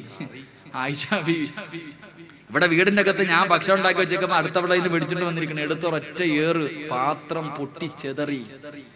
അല്ലാഹു അഅലം. നമ്മളാണെങ്കിൽ നാലിച്ചിരിക്ക, നിന്റെ സഹോദരി നിന്റെ വീടിന്റെ അടുത്താ താമസിക്കണേ. ഒരിക്കൽ ഇറച്ചിക്കറി വെച്ചപ്പോ എന്റെ ഇക്ക അല്ലേ പാവ, അല്ലാഹ് കഴിക്കട്ടെ എന്ന് പറഞ്ഞ് നിന്റെ കൈ തന്നു. ആ കറിയുമായി വീട്ടിൽ വന്നിട്ട് നിന്റെ ഭാര്യയുടെ കൈ കൊടുത്ത് എന്റെ പെങ്ങള് തന്നതാ കഴിക്കാൻ. അവളെടുത്ത് എറിഞ്ഞാലുള്ള അവസ്ഥ ഒന്ന് ആലോചിച്ച് നോക്കിയ. സുബ്ഹാനല്ലാഹ്. പിന്നെ തറയെന്നെടുക്കണം, പാത്രമല്ല ഓളെ. എന്റെ റസൂലുള്ളാഹി തങ്ങൾ തല്ലിയില്ല, മിണ്ടാതെ അവിടെ ഇരുന്നിട്ട് ആ പൊട്ടിയ പാത്രം പറക്കിയെടുത്തു. മഹാനായി നബി മുഹമ്മദ് മുസ്തഫ. ഭാര്യയെ തല്ലരുത്, പ്രത്യേകിച്ച് മുഖത്തടിക്കരുത്. രണ്ട്, നിങ്ങൾ അവളെ ചീത്ത വിളിക്കല്ലേ. അള്ളാഹു നമുക്ക് ഈമാൻ തരുമാറാകട്ടെ. എന്താ ചീത്ത എന്നറിയോ? മോശമായി അവളുടെ വാപ്പ ഉമ്മ, എന്തിന് പട്ടി പന്നി, ഇവിടെ നിന്ന് പറയാൻ പാടില്ല, അങ്ങനത്തെ ഭാഷയെ വിളിക്കണേ. അള്ളാഹു നമുക്ക് പുറത്തു തരുമാറാകട്ടെ. ക്ഷമിക്ക്, സഹിക്ക്, സബർ. എന്തൊക്കെ ചെയ്താലും ഭാര്യയല്ലേ, ആ പാവം അവൾക്ക് വിട്ടുവീഴ്ച ചെയ്തു കൊടുക്ക്. അതൊരു ഭർത്താവിന്റെ കടമയാ. അള്ളാഹു നമുക്ക് ഭാഗ്യം തരുമാറാകട്ടെ. എങ്കിലും ഭാര്യമാരെ തല്ലാൻ പാടില്ല എന്നല്ല, 5 സമയങ്ങളിൽ പെണ്ണുങ്ങളെ തല്ലാമെന്നും ഹദീസിൽ കാണാം. അള്ളാഹു നമുക്ക് ഈമാൻ തരുമാറാകട്ടെ. സന്തോഷായില്ലേ? 5 സമയങ്ങളിൽ പെണ്ണുങ്ങളെ തല്ല. അള്ളാഹു പഠിക്കാൻ ഭാഗ്യം തരുമാറാകട്ടെ. വേണോ? അറിയണോ? ഭാര്യയെ തല്ലാൻ പറ്റുന്ന ഒരു 5 സമയമുണ്ട്, അറിയണോ? താല്പര്യമുള്ളവർ കൈപൊട്ടിക്കേ. ഏകദേശം തീരുമാനമായി. ഇങ്ങനെ കുടുംബം കലക്കാൻ വന്നതാ അതോ ഒരുമിപ്പിക്കാൻ വന്നതാ? അങ്ങനെയാണല്ലോ. നിങ്ങൾ ചിരിക്കണ്ട, ഇത് ഞാൻ പറഞ്ഞത് നിങ്ങൾക്ക് പഠിക്കാനാ. നിനക്ക് സൂക്ഷിക്കാമല്ലോ, നിനക്ക് സൂക്ഷിക്കാമല്ലോ. അല്ലാഹു ഈമാൻ തരുമാറാകട്ടെ. ഇവിടെ നിന്ന് കിതാബിൽ കാണാം എൻ്റെ പ്രിയപ്പെട്ട സഹോദരങ്ങളെ, അവ്വലുഹ മൻഉജ്ജിമാഇ ഖുറൂജുഹ. അവിടെ നിന്ന് പറയുന്നു, ശാരീരികമായി ബന്ധപ്പെടുന്നതിന് വേണ്ടി കിടപ്പറയിൽ സഹകരിക്കാത്ത ഭാര്യ. കിടപ്പറയിൽ സഹകരിക്കാത്ത ഭാര്യ, അവർക്ക് അശുദ്ധിയൊന്നുമില്ല, രോഗമൊന്നുമില്ല, നല്ല ആരോഗ്യം ആഫിയത്തോടു കൂടി നടക്കുകയാ. ഗൾഫിൽ നിന്ന് 2 കൊല്ലം കഴിഞ്ഞിട്ട് വന്നതാ പാവപ്പെട്ടവൻ. ഇവളിങ്ങനെ നടക്കാ. അല്ലാഹു അലം. ഭർത്താവുമായി കിടപ്പറയിൽ സഹകരിക്കുന്നില്ല. അങ്ങനെയുള്ള ഭാര്യ, അവൾക്ക് തല്ല് കൊടുക്കാമെന്ന അള്ളാഹു നമുക്ക് ഈമാൻ തരുമാറാകട്ടെ. എങ്ങനെ തല്ലണമെന്ന് ഞാൻ അവസാനം പറഞ്ഞുതരാം. എങ്ങനെയാ തല്ലണ്ടെന്ന് അവസാനം പറയാം. 2, എന്റെ പ്രിയപ്പെട്ടവരെ, അവിടെ നിന്ന് പറയുന്നുണ്ട്, തന്റെ ഭർത്താവിന്റെ അനുവാദമില്ലാതെ വീടിന്റെ പുറത്തു പോകുന്ന ഭാര്യ. അള്ളാഹു നമുക്ക് ഈമാൻ തരുമാറാകട്ടെ. ഭർത്താവിന്റെ അനുവാദമില്ലാതെ പുറത്തു പോകുന്ന ഭാര്യ. ഇസ്ലാം പറയുന്നത്, ഞാൻ പറഞ്ഞു, ഭർത്താവിന്റെ കടമയാ ഭാര്യയ്ക്ക് ചെലവിന് കൊടുക്കൽ. ഏത് ഭാര്യയ്ക്ക്? നീ പറയണത് അനുസരിക്കണ ഭാര്യയ്ക്ക്. മനുഷ്യൻ, നീ പറയുന്നത് അനുസരിക്കുന്ന ഭാര്യയ്ക്ക് നീ ചെലവിന് കൊടുത്താൽ മതി. നിനക്ക് ഒരു വിലയും തരാത്തവർക്ക് ചെലവിന് കൊടുക്കാൻ ഒരു ദീനും പറയുന്നില്ല, ഒരു കോടതിയും പറയണില്ല. നീ പറയുന്നത് അനുസരിക്കുന്ന ഭാര്യ, അവൾക്ക് ചെലവിന് കൊടുക്കണ്ടേ? അപ്പൊ നിന്റെ അനുവാദമില്ലാതെ പുറത്തേക്ക് പോകുന്ന ഭാര്യ, അവൾക്ക് തല്ല് കൊടുക്കാം. അള്ളാഹു നമുക്ക് ഈമാൻ തരുമാറാകട്ടെ.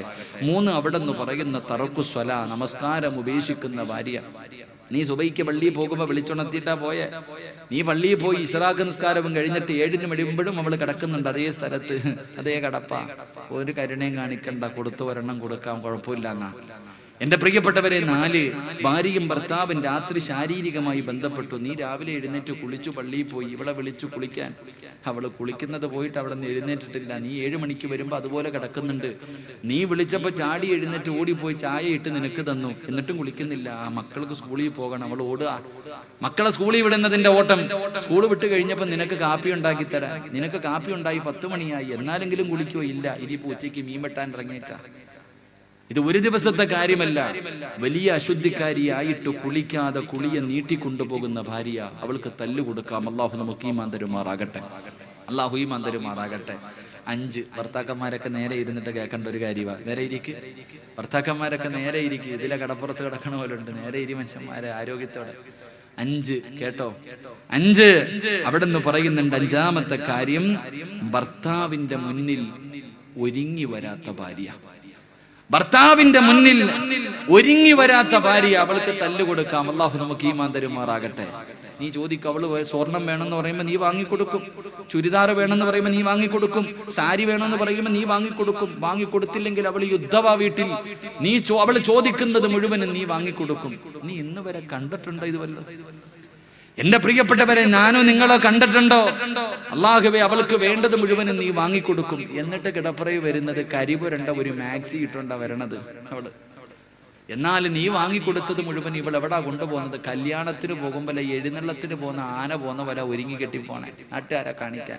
നീ ഇതിനാ വാങ്ങിക്കൊടുത്തേ? മനുഷ്യന് ഇതിനാ വാങ്ങിക്കൊടുത്തേ? മഹാനായ നബി മുഹമ്മദ് മുസ്തഫ സല്ലല്ലാഹു അലൈഹി വസല്ലമ തങ്ങൾക്ക് മൈലാഞ്ചി ഇടാതെ മണിയറയിൽ പോകുന്ന പെണ്ണിന് ഇഷ്ടമായിരുന്നില്ല. മൈലാഞ്ചി ഇടാതെ, സുറുമയിടാതെ മണിയറയിലേക്ക് കടന്നു പോകുന്ന ഭാര്യയെ നബിക്ക് ഇഷ്ടമായിരുന്നില്ല. നീ ഒന്ന് ആലോചിച്ച് നോക്കിയാ, നിന്റെ ഭാര്യ മൈലാഞ്ചിയും സുറുമ ഇട്ടുകൊണ്ട് മണിയറയിൽ വന്നത് ഓർമ്മയുള്ളൂ, പിന്നെ ഇന്ന് വരെ കണ്ടിട്ടുണ്ടോ? എന്റെ പ്രിയപ്പെട്ട സഹോദരങ്ങളെ, നീ നിന്റെ ഭാര്യയോട് പറയണം, ഞാൻ കഷ്ടപ്പെട്ട് അധ്വാനിച്ചുണ്ടാക്കിയ പൈസ കൊണ്ടാണ് നിനക്ക് ഞാൻ സ്വർണം വാങ്ങി തന്നത്. അലമാരി പൂട്ടിയിട്ട് നാട്ടുകാരെ കാണിക്കാനുള്ളതല്ല, ഇട്ടോണ്ട് വാ. നീ പുതിയ സാരി, പുതിയ ചുരിദാറ് അത് ഇട്ടുകൊണ്ട് എന്റെ മുന്നിൽ വാ, ഞാനാ കാണണ്ടേ. നിന്റെ ശരീരം എനിക്ക് കാണാനുള്ളതാ, എനിക്ക് അല്ലാഹു ഹലാലാക്കി തന്നതാ, അത് ഇട്ടുകൊണ്ട് വാ എന്ന് പറഞ്ഞിട്ട് അത് ഇട്ടുകൊണ്ട് വരാത്ത ഭാര്യയ്ക്ക് കൊടുക്കുന്നതിൽ യാതൊരു കുഴപ്പവുമില്ല. അല്ലാഹു ഈമാൻ തരുമാറാകട്ടെ. ഉറക്കെ പറ, അല്ലാഹു ഈമാൻ തരുമാറാകട്ടെ. എന്റെ പ്രിയമുള്ള സഹോദരങ്ങളെ, അല്ലാഹുവിന്റെ റസൂൽ അവിടെന്ന് പറയുകയാ, എന്റെ പ്രിയപ്പെട്ടവരോട് എനിക്ക് പറയാറുള്ളത്, നിങ്ങളുടെ ഭാര്യ മുഴുവനും വാങ്ങിക്കൊടുക്കുമല്ലോ, എന്ത് ചോദിച്ചാലും വാങ്ങിക്കൊടുക്കുമല്ലോ. എന്നിട്ട് ഇന്ന് വരെ നീ അത് കണ്ടിട്ടില്ലല്ലോ. എന്റെ പെങ്ങന്മാരോട് പറയാറുള്ളത്, പൊന്നുമോളെ, ഉസ്താദേ, എന്റെ ഭർത്താവ് അടുത്തുള്ള പെണ്ണിന്റെ കൂടെയാണ്. എന്റെ ഭർത്താവിനെ അവള് വളച്ചെന്ന് പരാതി പറയുന്നവള്, എന്നെ ചതിച്ചെന്ന് പറയുന്നവള്. എന്റെ പ്രിയപ്പെട്ട പെങ്ങളെ, ഭർത്താവിനെ കുറ്റപ്പെടുത്തിയിട്ട് കാര്യമില്ല. അതിന്റെ 90% കാരണക്കാരി നീയാ. മോളെ, നീ നിൽക്കേണ്ട സ്ഥാനത്ത് നിൽക്കാത്തത് കൊണ്ടാണ് മറ്റുള്ളവളെ തേടിയിട്ട് നിന്റെ ഭർത്താവ് പോകുന്നത്. ഓരോ ദിവസവും മണിയറയിലേക്ക് കടന്നു വരുമ്പോ നിന്റെ ഭർത്താവിന് നിന്നോട് അല്ലാഹുവേ ആഗ്രഹം തോന്നുന്ന രീതിയിൽ ഒരുങ്ങിയിട്ട് നല്ല വസ്ത്രം ധരിച്ച് പുഞ്ചിരിക്കുന്ന മുഖത്തോടെ മണിയറയിലേക്ക് കടന്നു പോകണം പെണ്ണേ. ചിരിക്കുന്ന മുഖത്തോടെ വേണം നിന്റെ ഭർത്താവിനെ സ്വീകരിക്കാൻ. അല്ലാഹുവേ, മഹാനായ അബൂദർ റളിയല്ലാഹു തആല അൻഹു ഒരിക്കൽ അല്ലാഹുവിന്റെ പ്രവാചകന്റെ മുന്നിലേക്ക് കടന്നു ചെന്നിട്ട് തന്റെ ഭാര്യയെ കുറിച്ച് പരാതി പറയുകയാ. ആ സമയത്ത് അല്ലാഹുവിന്റെ പ്രവാചകൻ സല്ലല്ലാഹു അലൈഹി വസല്ലമ തങ്ങള് ആ സ്വഹാബിയുടെ കയ്യിൽ പിടിച്ചിട്ട് അല്ലാഹുവിന്റെ റസൂൽ മാറ്റി നിർത്തി. എന്റെ പ്രിയപ്പെട്ട പെണ്ണ്, നിനക്ക് പഠിക്കാറുള്ള ചരിത്രമാ. അല്ലാഹുവിന്റെ പ്രവാചകന്റെ അടുക്കൽ ഒരു സഹാബി കടന്നു ചെന്നിട്ട് തന്റെ ഭാര്യയെ കുറിച്ച് പരാതി പറഞ്ഞപ്പോ അല്ലാഹുവിന്റെ പ്രവാചകൻ ആ സഹാബിയുടെ കയ്യിൽ പിടിച്ചിട്ട് മാറ്റി നിർത്തുകയാണ്. അല്ലാഹുവേ, ആ സഹാബി ആരെന്നറിയുമോ? ആ സ്വഹാബിയുടെ ജോലി എന്തെന്നറിയുമോ? വിറക് വെട്ടുകാരനാണ്. അല്ലാഹുവേ, വിറക് വെട്ടിക്കെട്ട് കൈകൾ മുഴുവനും തണമ്പിച്ച സ്വഹാബിയാ. ആ സ്വഹാബിയുടെ കയ്യിൽ പിടിച്ചിട്ട് ഭാര്യയെ കുറിച്ച് പരാതി പറഞ്ഞ സ്വഹാബിയോട് അല്ലാഹുവിന്റെ റസൂൽ പറഞ്ഞു, സ്വഹാബി, നീ നിന്റെ ഭാര്യയെ കുറിച്ച് എങ്ങനെ പറയല്ലേ? അവള് സ്വർഗത്തിന്റെ അവകാശിയാ. അല്ലാഹുവിന്റെ പ്രവാചകനാ സ്വഹാബിയോട് പറയുകയാ, നിന്റെ ഭാര്യ സ്വർഗത്തിന്റെ അവകാശിയാ. നീ കിടക്കുന്നതിന് മുമ്പേ നിന്റെ ഭാര്യ സ്വർഗത്തിൽ കിടക്കും. നിന്നെക്കാളും മുമ്പേ നിന്റെ ഭാര്യ സ്വർഗത്തിൽ കിടക്കും. സ്വഹാബി കൽപിതമായി, യാ റസൂലല്ലാഹ്, എന്നെക്കാളും മുമ്പേ എന്റെ ഭാര്യ സ്വർഗത്തിൽ കിടക്കുമോ നബിയേ? അതിന്റെ കാരണം എന്താണ് നബിയേ? അല്ലാഹുവിന്റെ റസൂൽ പറഞ്ഞു, നീ വിറക് വെട്ടിയിട്ട് വൈകുന്നേരം ജോലി കഴിഞ്ഞിട്ട് നീ നിന്റെ വീട്ടിലേക്ക് കടന്നു ചെല്ലുമ്പോ എല്ലാ ദിവസവും നീ കാണുന്ന ഒരു കാഴ്ചയുണ്ടല്ലോ. അല്ലാഹുവേ, എല്ലാ ദിവസവും രാവിലെ മുതൽ വൈകുന്നേരം വരെ കിടന്ന് കഷ്ടപ്പെട്ട് രക്തം വിയർപ്പാക്കി അവിടുന്ന് അധ്വാനിച്ച് ക്ഷീണിക്കുന്ന ശരീരവുമായി നീ നിന്റെ വീട്ടിലേക്ക് കടന്നു ചെല്ലുമ്പോ എല്ലാ ദിവസവും നീ കാണുന്ന ഒരു കാഴ്ചയുണ്ടല്ലോ. നിന്റെ പ്രിയപ്പെട്ട ഭാര്യയുണ്ടല്ലോ, വീടിന്റെ കവാടത്തിൽ ചിരിക്കുന്ന മുഖത്തോടെ നിന്നെ സ്വീകരിക്കുമല്ലോ. അതിന് അല്ലാഹു കൊടുക്കുന്ന പ്രതിഫലവാ. പെങ്ങളേ, ഭർത്താവിനെ ചിരിക്കുന്ന മുഖത്തോടെ സ്വീകരിക്കണം പൊന്നുമോള്. ആവശ്യമുള്ളതൊക്കെ കൊടുക്കണം പെണ്ണ്. ഒരിക്കലും എത്ര വലിയ സുന്ദരിയാണെങ്കിലും ചെറുപ്പക്കാരിയാണെങ്കിലും നിന്നെക്കാളും പ്രായം കുറഞ്ഞവളെ തലകുത്തി മറിഞ്ഞാൽ നിന്റെ ഭർത്താവിനെ വഞ്ചിക്കാ, നിന്റെ ഭർത്താവിനെ പിഴപ്പിക്കാ കഴിയില്ല പെങ്ങള്. അതുകൊണ്ട് പെങ്ങളോട് പറയുകയാ, മോളെ, നല്ല വസ്ത്രം ധരിച്ച് സ്വർണ്ണമിട്ടുകൊണ്ട് പുതുവസ്ത്രങ്ങൾ ധരിച്ച് സുഗന്ധം തേച്ചുകൊണ്ട് സുറുമയിട്ടുകൊണ്ട് മൈലാഞ്ചി ഇട്ടുകൊണ്ട് കിടപ്പറയിലേക്ക് കടന്നു പോ പെണ്ണ്.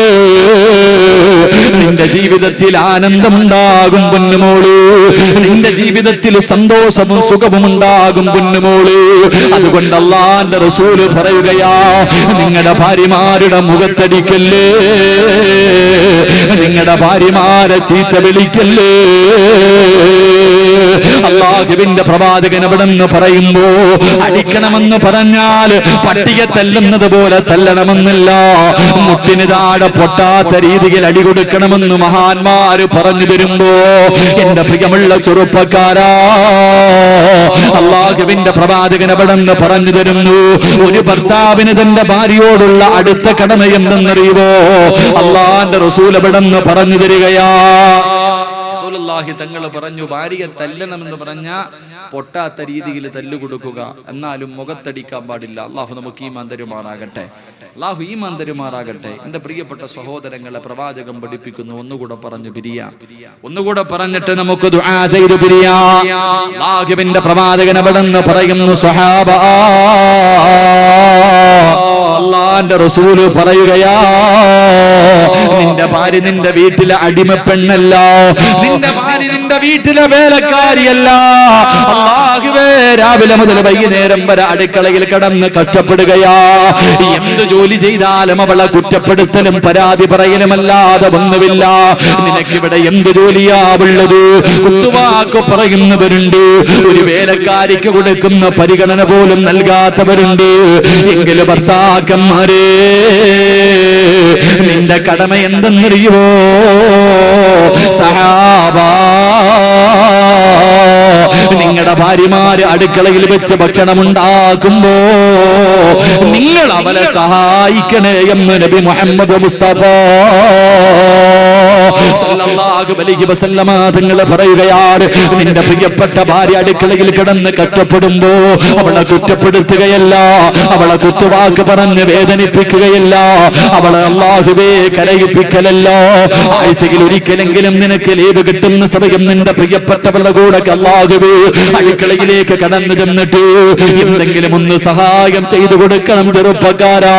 പച്ചക്കറി അരിഞ്ഞു കൊടുക്കണം ചെറുപ്പക്കാരാ, അരി കഴുകി കൊടുക്കണം ചെറുപ്പക്കാരാ. ഒരു ഗ്ലാസ് വെള്ളമെങ്കിലും ആ പാവപ്പെട്ടവൾക്കൊന്ന് എടുത്തു കൊടുക്കണം ചെറുപ്പക്കാരോ. ഒരു നാണക്കേടും കരുതണ്ട. ഇതാരാ പറഞ്ഞതെന്നറിയോ? മഹാനായ നബി മുഹമ്മദ് മുസ്തഫ സല്ലല്ലാഹു അലൈഹി വസല്ലമ തങ്ങൾ ഒരിക്കൽ തന്റെ വീടിന്റെ അകത്തേക്ക് കടന്നു വരുമ്പോ, ആയിഷാ ബീവി റളിയല്ലാഹു തആല അൻഹയുടെ വീട്ടിലേക്ക് കടന്നു വരുമ്പോ, ആയിഷാ ബീവി റളിയല്ലാഹു തആല അൻഹ അല്ലാഹുവേ മാവ് കുടച്ചുകൊണ്ടിരിക്കുകയാണ്, മാവ് കുടച്ചുകൊണ്ടിരിക്കുകയാ. ആ കുടച്ചുകൊണ്ടിരിക്കുന്ന സമയത്ത് ആയിഷാ ബീവി ഇരുന്ന് ഉറങ്ങിപ്പോയി, ആയിഷാ ബീവി ഇരുന്ന് ഉറങ്ങിപ്പോയി. അല്ലാഹുവിന്റെ റസൂൽ വീട്ടിലേക്ക് കടന്നു വരുമ്പോ ആയിഷാ ബീവി ഇരുന്ന് ഉറങ്ങുകയാണ്. അല്ലാഹുവേ മാവ് കുടച്ചുകൊണ്ടിരിക്കുന്ന സമയത്താണ് ഉറങ്ങിയത്. അല്ലാഹുവിന്റെ റസൂലൊന്നും മിണ്ടിയില്ല.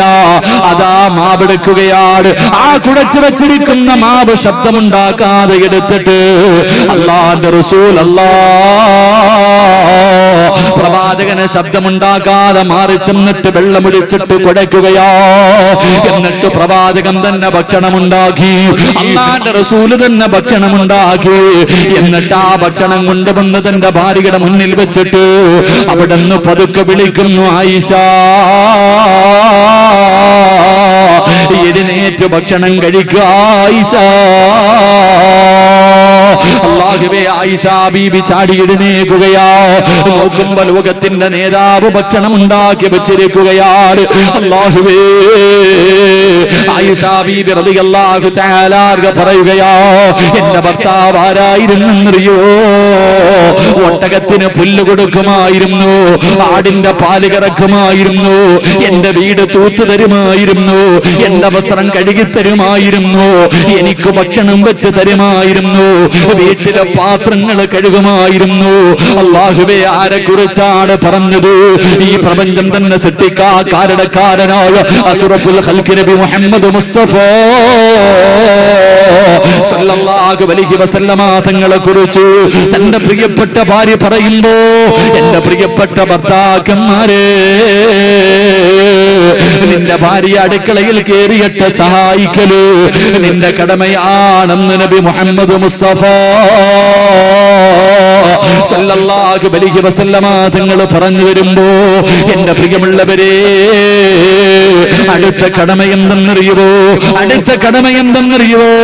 അല്ലാഹുവിന്റെ പ്രവാചകൻ അവിടെന്ന് പറയുകയാ. അല്ലാഹുവിന്റെ റസൂൽ പറഞ്ഞു സല്ലല്ലാഹു അലൈഹി വസല്ലം, നിങ്ങളുടെ ഭാര്യമാർ അടുക്കളയിൽ ഭക്ഷണം ഉണ്ടാക്കുമ്പോ ഒരു ഭർത്താവ് തന്റെ ഭാര്യയെ സഹായിക്കൽ ഭർത്താവിന്റെ കടമയാണെന്ന് നബിയുനാ റസൂലുള്ളാഹി. ഉറക്ക നബിയുനാ റസൂലുള്ളാഹി. അല്ലാഹു നമുക്ക് ഈമാൻ നൽകുമാറാകട്ടെ. അല്ലാതെ നിന്റെ വീട്ടിലെ വേലക്കാരിയല്ല നിന്റെ ഭാര്യ, നിന്റെ വീട്ടിലെ അടിമപ്പെണ്ണല്ല നിന്റെ ഭാര്യ, നിന്റെ ഭാര്യയാണ് അവൾ. അവൾക്ക് നീ സഹായം ചെയ്തു കൊടുക്കണം. അല്ലാഹു ഭാഗ്യം തരുമാറാകട്ടെ. റസൂലുള്ളാഹി തങ്ങൾ ചെയ്യുമായിരുന്നു. അല്ലാഹുവിന്റെ റസൂൽ അവിടെ നിന്ന് ഭക്ഷണം വെക്കും, പാത്രം കഴുകും, വസ്ത്രം കഴുകും, ആടിന്റെ പാല് കറക്കും, ഒട്ടകത്തെ കഴുകി കൊടുക്കും. ഇതൊക്കെ നബി ചെയ്തല്ലോ, പിന്നെ നമുക്ക് ചെയ്താൽ എന്താ? അല്ലാഹു നമുക്ക് ഈമാൻ തരുമാറാകട്ടെ. അല്ലാഹു നമുക്ക് ഈമാൻ തരുമാറാകട്ടെ. അല്ലാഹുവിന്റെ പ്രവാചകൻ സല്ലല്ലാഹു അലൈഹി വസല്ലമ തങ്ങൾ പറയുകയാണ്, ഒരു ഭർത്താവിന് തന്റെ ഭാര്യയോടുള്ള നാലാമത്തെ കടമ എന്തെന്നറിയുവോ? ഒരു ഭർത്താവിന് തന്റെ ഭാര്യയോടുള്ള നാലാമത്തെ കടമ എന്തെന്നറിയുമോ? അല്ലാഹുവിന്റെ പ്രവാചകൻ എവിടെന്ന് പറയുന്നു, സ്വഹാബാ ലിൽ മുത്തഖീന ഇമാമാ. അല്ലാഹുവിന്റെ പ്രവാചകൻ എവിടെന്ന് പറയുകയാണ്, പരിശുദ്ധമായ ഖുർആൻ പറഞ്ഞു, ഈ ദുആ ചെയ്യുന്നവന് സ്വർഗ്ഗത്തിലൊരു കൊട്ടാരമുണ്ട്. ഈ ദുആ ചെയ്യുന്നവന് സ്വർഗ്ഗത്തിലൊരു കൊട്ടാരമുണ്ട്. ഏത് ദുആ എന്നറിയുമോ? റബ്ബനാ ഹബ് ലനാ മിൻ അസ്വാജിനാ വദുർരിയാതിനാ ഖുർറത അയ്യുനിൻ വജഅൽനാ ലിൽ മുത്തഖീന ഇമാമാ. ഈ ദുആ ചെയ്യുന്നവനൊരു സ്വർഗ്ഗത്തിലൊരു കൊട്ടാരമുണ്ടെന്നാ. അല്ലാഹുവേ, എനിക്ക് നീ നല്ല ഒരു ഭർത്താവിനെ തരണേ തമ്പുരാനെ, എനിക്കൊരു നല്ല ഭാര്യയെ തരണേ തമ്പുരാനെ, എനിക്ക് സാലിഹായ സന്താനങ്ങളെ തരണേ തമ്പുരാനെ. എന്നിട്ട് അവസാനം ഓരോ ഭർത്താവും പറയുന്നതെന്തെന്നറിയുമോ? എന്റെ ഭാര്യക്കും മക്കൾക്കും മാതൃകയാകുന്ന ഒരു മനുഷ്യനായി എന്നെ നീ മാറ്റണേ അല്ലാ.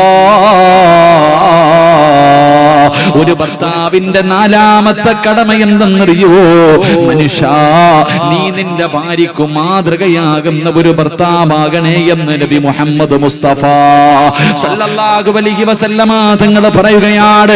നിന്നെ കണ്ടു വേണം നിന്റെ ഭാര്യ പഠിക്കാൻ, നിന്നെ കണ്ടു വേണം നിന്റെ ഭാര്യ പഠിക്കാൻ. മാതൃകാ പുരുഷനായിട്ട് നീ നിന്റെ ജീവിതം മാറ്റണേ എന്ന് പ്രവാചകൻ പഠിപ്പിക്കുമ്പോ അല്ലാഹുവിന്റെ പ്രവാചകന്റെ ജനാസ ഖബറടക്കിയിട്ട് വരികയാണ്. ലോകത്തിന്റെ നേതാവിന്റെ ജനാസ ഖബറടക്കിയിട്ട് തിരിച്ചു വന്നവർ ആയിഷ ബീവി റളിയല്ലാഹു തആല അൻഹയോട് അവിടുന്ന് ആരോ ചോദിച്ചു, ആയിഷ, നിന്റെ ഭർത്താവിന്റെ ജീവിതം എങ്ങനെയായിരുന്നു? അല്ലാഹുവിന്റെ റസൂലിനെ കുറിച്ചുള്ള അഭിപ്രായം എന്താണ്? ആ സമയത്ത് ആയിഷ ബീവി റളിയല്ലാഹു തആല അൻഹ പറയുകയാ, കാന ഖുലുഖുഹു ഖുർആൻ. എന്റെ ഭർത്താവിന്റെ ജീവിതം ഖുർആനായിരുന്നു. എന്റെ ഭർത്താവിന്റെ ജീവിതം ഖുർആനായിരുന്നു. എന്റെ പ്രിയപ്പെട്ട ചെറുപ്പക്കാരാ, ഇവിടത്തെ പള്ളിക്കാട്ടില് നിന്റെ മയ്യത്ത് ഖബറടക്കിയിട്ട് വന്നു. നീ മരിച്ചിട്ട് 5 കൊല്ലം കഴിഞ്ഞിട്ടാണെങ്കിലും നിന്റെ ഭാര്യയോട് ആരെങ്കിലും നിന്നെ കുറിച്ച് ചോദിച്ചാ അവള് പറയണം, എന്റെ ഇക്കായുടെ സ്ഥാനത്ത് മറ്റൊരു മനുഷ്യനെ മരിക്കുന്ന കാലം വരെ എനിക്ക് കാണാൻ കഴിയില്ല. എന്ത് നല്ല മനുഷ്യനായിരുന്നു, എന്ത് നല്ല മനുഷ്യനായിരുന്നു. 12 മണിക്കാണ് എന്റെ ഭർത്താവ് കിടക്കുന്നതെങ്കിലും ഒരൊറ്റ ദിവസം പോലും സുബഹി കളയാക്കുന്നത് ഞാൻ കണ്ടിട്ടില്ല. അഭിമാനത്തോടുകൂടി പറയണം സഹോദരാ. അതുകൊണ്ട് നീ നിസ്കരിക്കുന്നവനാകണം, നീ ഖുർആൻ ഓതുന്നവനാകണം, നീ സ്വലാത്തുകൾ പറയുന്നവനാകണം, നീ സൽക്കർമ്മങ്ങൾ ചെയ്യുന്നവനാകണം. ഇത് കണ്ടിട്ട് വേണം നിന്റെ ഭാര്യ പഠിക്കാൻ. എന്റെ പ്രിയമുള്ളവരെ, നിന്റെ ഭാര്യ തെറ്റ് ചെയ്യുന്നത് കാണുമ്പോ തിരുത്തി കൊടുക്കൽ നിന്റെ ബാധ്യതയാണ്, നിന്റെ കടമയാണ്. നിന്റെ ഭാര്യ ഒരു തെറ്റ് ചെയ്യുമ്പോ അല്ലാഹുവിന്റെ പ്രവാചകൻ പറഞ്ഞു, നാളെ പരലോകത്ത് വെച്ച് അല്ലാഹു നിന്നോട് ചോദിക്കുമെന്നാണ്. അതുകൊണ്ട് പ്രവാചകൻ പറഞ്ഞു, നിങ്ങളുടെ ഭാര്യമാര് തെറ്റ് ചെയ്യുന്നത് കാണുമ്പോ അത് തിരുത്തി കൊടുക്കൽ നിന്റെ ബാധ്യതയാ. അല്ലാഹുവിന്റെ റസൂൽ അവിടെന്ന് പറഞ്ഞു, സഹാബാ, നാളെ പടച്ചറപ്പിന്റെ പരലോകത്തിലെ 3 വിഭാഗം ജനങ്ങളുണ്ട്. 3 വിഭാഗം ജനങ്ങൾ വൃത്തികെട്ടവരാ. അവർക്ക് അല്ലാഹുവിന്റെ കരുണയുണ്ടാകില്ല. അല്ലാഹു അവരുടെ മുഖത്ത് നോക്കൂല. കാരുണ്യത്തിന്റെ ഒരു നോട്ടവും ലഭിക്കാത്ത 3 വിഭാഗം ജനങ്ങളുണ്ടെന്ന് അല്ലാഹുവിന്റെ റസൂല് പറയുമ്പോ അതിലൊന്നാമത്തെ വിഭാഗം ആരെന്നറിയുമോ?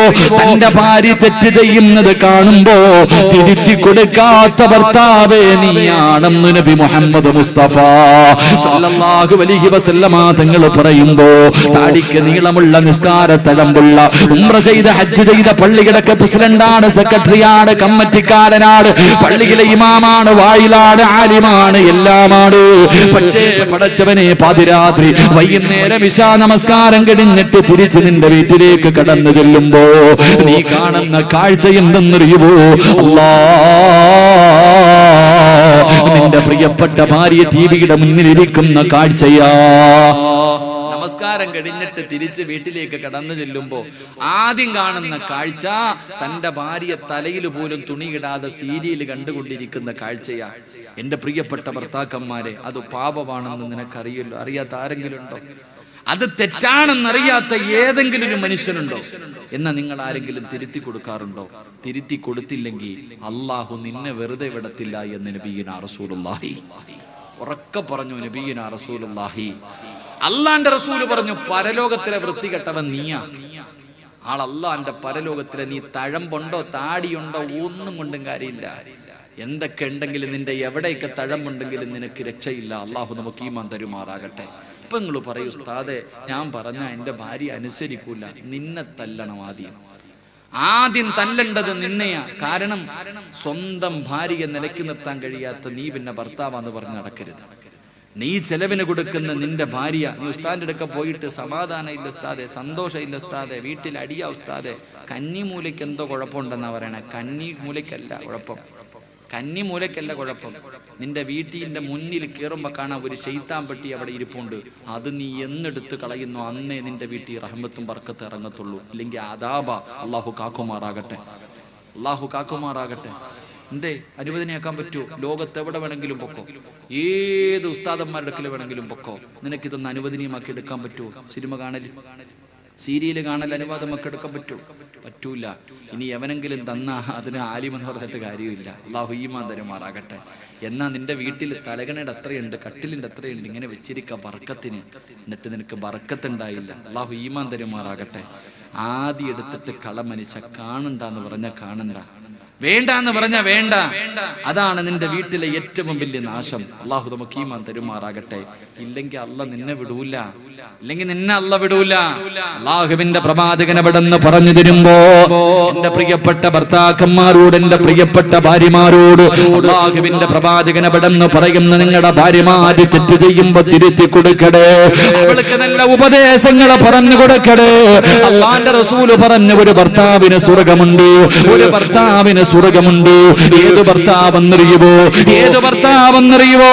അല്ലാഹുവേ, രാവിലെ പള്ളിയുടെ മിനാരത്തിൽ നിന്ന് അസ്വലാത്തു ഖൈറും മിനൻ അല്ലാഹുവിന്റെ പള്ളിയുടെ മിനാരത്തിൽ നിന്ന് സുബഹി ബാങ്ക് വിളിക്കുകയാ. അതാ ഭർത്താവ് എഴുന്നേറ്റിട്ട് ഭാര്യ നിസ്കരിക്കാൻ വിളിച്ചു. എന്നിട്ട് ആ ബാത്റൂമിലേക്ക് കടന്നു ചെന്നു. ആവശ്യങ്ങൾ മുഴുവനും കഴിഞ്ഞിട്ട് പൊതുവെടുത്തിട്ട് തിരിച്ചു വരികയാ. ആ സമയത്ത് തന്റെ പ്രിയപ്പെട്ട ഭാര്യ കിടന്നുറങ്ങുകയാണ്. ആ സമയത്ത് പൊതുവെടുത്തിട്ട് തന്റെ ശരീരത്തിലിരിക്കുന്ന വെള്ളത്തുള്ളികളുണ്ടല്ലോ, അത് തന്റെ ഭാര്യയുടെ മുഖത്ത് കുടഞ്ഞിട്ട് എഴുന്നേറ്റ് നിസ്കരിക്കൂ പെണ്ണ് എന്ന് പറഞ്ഞവരെ വിളിച്ചുണർത്തുന്ന അതാ ഭർത്താവിന് സ്വർഗമുണ്ടെന്ന് നബി മുഹമ്മദ് മുസ്തഫ സല്ലല്ലാഹു അലൈഹി വസല്ലമ തങ്ങൾ പറഞ്ഞു തരുമ്പോ, അല്ലാഹുവേ എന്ന ഭർത്താക്കന്മാര് ഭാര്യയ്ക്ക് തിരുത്തി കൊടുക്കൂല. അല്ലാഹുവേ തെറ്റ് ചെയ്യുന്നത് കണ്ടാ പറഞ്ഞു കൊടുക്കൂല. എന്റെ പ്രിയമുള്ളവരെ, പറഞ്ഞു കൊടുക്കണം ചെറുപ്പക്കാരാ. ഇന്ന് ഭാര്യയും ഭർത്താവും ഒരുമിച്ചിരുന്ന് സീരിയൽ കാണുന്ന കാലവാ. മുടിയെല്ലാം നരച്ചുപോയ, ഒരുപാട് രോഗങ്ങൾക്ക് നടുവിലൂടെ നടന്നു പോകുന്ന ഭാര്യയും ഭർത്താവും വയസ്സാകാലത്ത് മരണമെടുത്തിരിക്കുന്ന സമയത്ത് മഗ്‌രിബ് കഴിഞ്ഞാല് മക്കളതാ TV വാങ്ങി കൊടുത്തിട്ടുണ്ട്. വാപ്പയും ഉമ്മയുടെയും ജോലിയിരുന്ന് കാണലാ. അല്ലാഹുവേ, വീടിന്റെ അകത്തിരുന്ന് കൊണ്ട് കണ്ടുകൊണ്ടിരിക്കുന്ന മഗ്‌രിബിന്റെ സമയമല്ല, എത്രയോ പുണ്യമായ സമയമായിരുന്നു വാപ്പാ. നീ സലാത്ത് പറഞ്ഞ, നീ സൂറത്തുൽ വാഖിയ ഓതിയ, നീ സൂറത്തു സജ്ദ ഓതിയ, സലാത്ത് പറഞ്ഞിരുന്ന മഗ്‌രിബിന്റെ ഇശാഇന്റെ ഇടയിൽ ചെറുപ്രായം മുതൽ നിന്റെ മാതാപിതാക്കൾ പഠിപ്പിച്ചു തന്നതല്ലേ വാപ്പാ.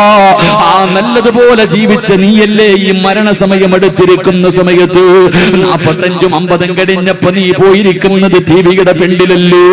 ഇങ്ങനെ കഴിയുന്ന പെങ്ങള്, ഈ വയസ്സാകാലത്ത് നിനക്ക് എങ്ങനെ കഴിയുന്ന ഉമ്മ?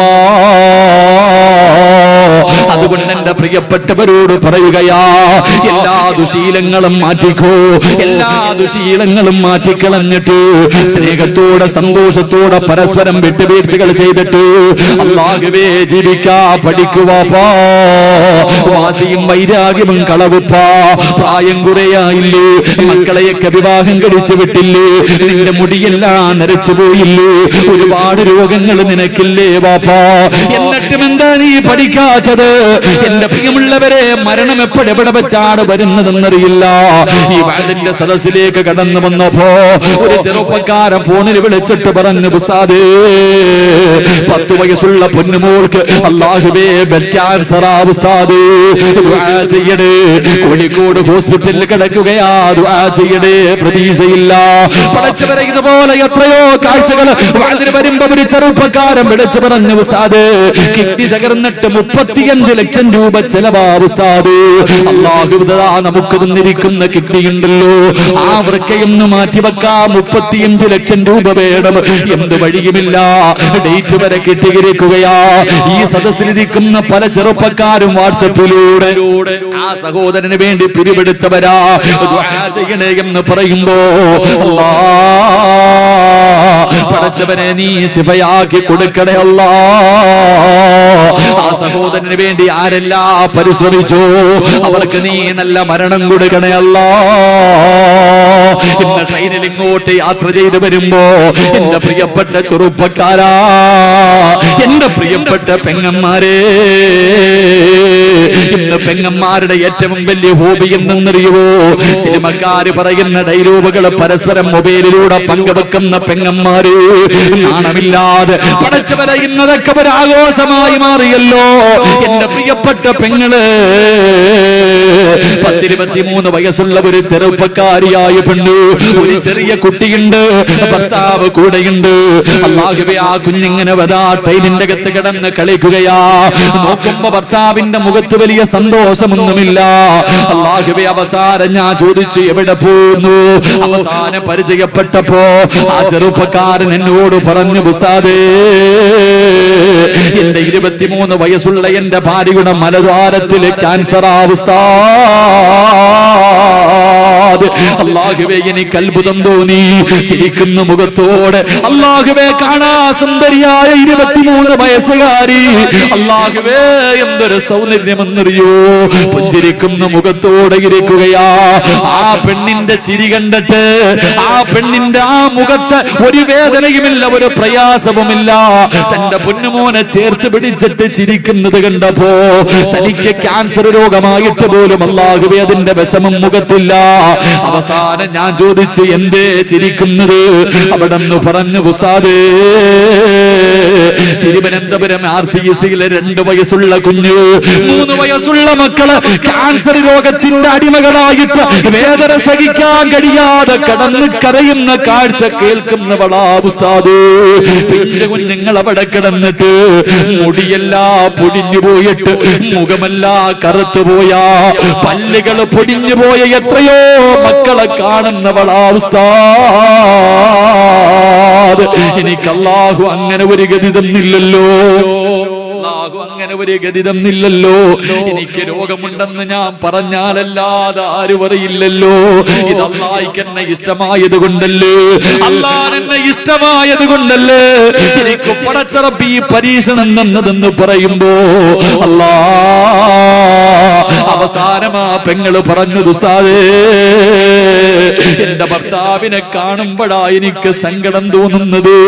എന്റെ ഭർത്താവിന്റെ മുഖം കാണുമ്പോ എനിക്ക് സങ്കടമാ. ചിരിക്കുന്നത് കണ്ടിട്ട് നാളുകളായി ഉസ്താദ്. ഇന്നത്തെ വാദിന്റെ സദസ്സില് എന്റെ ഭർത്താവിനെ സമാധാനം കിട്ടാ ദുആ ചെയ്യണേ എന്ന് പറയുമ്പോ, വാപ്പാ, എന്തിനാ ഇങ്ങനെ ജീവിക്കുന്നത്? എപ്പോഴെവിടെ വെച്ചാണ് മരിക്കുന്നതെന്നറിയില്ല. ഏത് സമയത്തിൽ ഏത് കോലത്തിലാ കടന്നു വരുന്നതെന്നറിയില്ല. അല്ലാഹ്, ഒന്ന് തൗബ ചോദിച്ചാൽ ഒന്ന് പൊരുത്തം ചോദിക്കാ സമയം കിട്ടണമെന്നില്ല. എന്റെ പ്രിയപ്പെട്ടവരെ, മരിക്കാൻ ക്യാൻസർ വേണമെന്നില്ല. ട്യൂമർ വന്നാലേ മരിക്കുമെന്നാരാ പറഞ്ഞത്? കിഡ്നി തകർന്നാലേ മരിക്കുമെന്നാരാ പറഞ്ഞത്? എന്റെ പ്രിയപ്പെട്ടവരെ, മരിക്കാൻ ക്യാൻസർ വേണ്ട, ട്യൂമർ വേണ്ട, പ്രഷർ വേണ്ട, ഷുഗർ വേണ്ട, കൊളസ്ട്രോൾ വേണ്ട, ഒരു തലവേദന പോലും വേണ്ട വാപ്പാ. തുഅമ്മിലു ഫിദ്ദുനിയാ തവീലൻ വലാ തദ്രി ഇലാ ജന്ന ലൈലുൻ ഹൽ തഈസു ഇലൽ ഫജ്രി വകം മിൻ സ്വഹീഹിൻ മാത മിൻ ഗൈരി ഇല്ലതി വകം മിൻ മരീളിൻ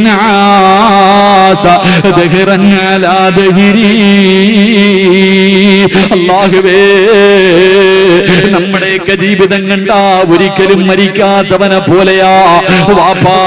നിന്റെ ഉപ്പാനെ വെള്ള തുണിയിൽ പൊതിഞ്ഞിട്ട് പള്ളിക്കാട്ടിൽ കൊണ്ടുപോയി കബറടക്കിയത് നീ മറന്നുപോയോ വാപ്പാ? പെങ്ങളെ നെഞ്ചത്തടിച്ച് കരഞ്ഞുകൊണ്ട് നിന്റെ ഉമ്മാന്റെ ജനാസ വീട്ടിൽ നിന്ന് കൊണ്ടുപോകുന്ന കാഴ്ച കണ്ടത് നീ മറന്നുപോയോ മോളെ? നീ ജീവിക്കുന്നത് ഒരിക്കലും മരിക്കാത്തവളെ പോലെയാ. ഒരു ദിവസം നീയും പോകേണ്ടവളാണെന്നുള്ള ഓർമ്മ നിനക്ക് വേണം പെണ്ണ്.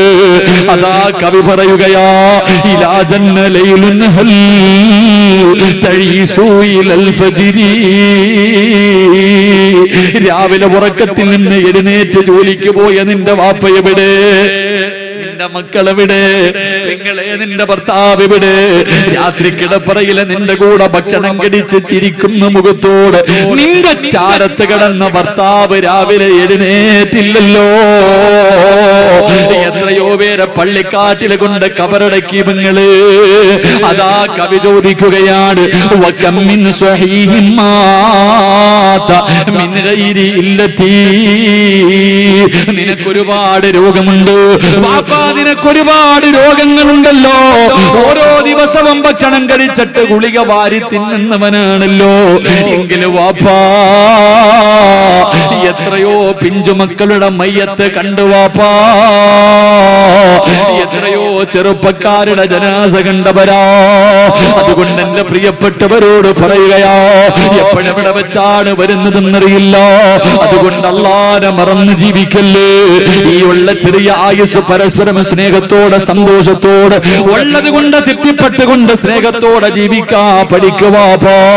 അല്ലാഹുവേ, അവസാനമാ പ്രിയപ്പെട്ട പെങ്ങള് പറയുകയാ, ഉസ്താദ് എന്റെ ഭർത്താവിനൊരു സമാധാനം കിട്ടാ, എന്റെ ഭർത്താവിനൊരു സമാധാനം കിട്ടാ, ദുആ ചെയ്യണേ എന്ന് പറഞ്ഞിട്ട് ട്രെയിനിന്റെ അകത്ത് ഓടി നടക്കുന്നത് എന്റെ പൊന്നാര മകനെ അടുത്തേക്ക് വിളിക്കുമ്പോ ആ പെണ്ണിന്റെ കണ്ണ് നിറയുന്ന കാഴ്ചയാ.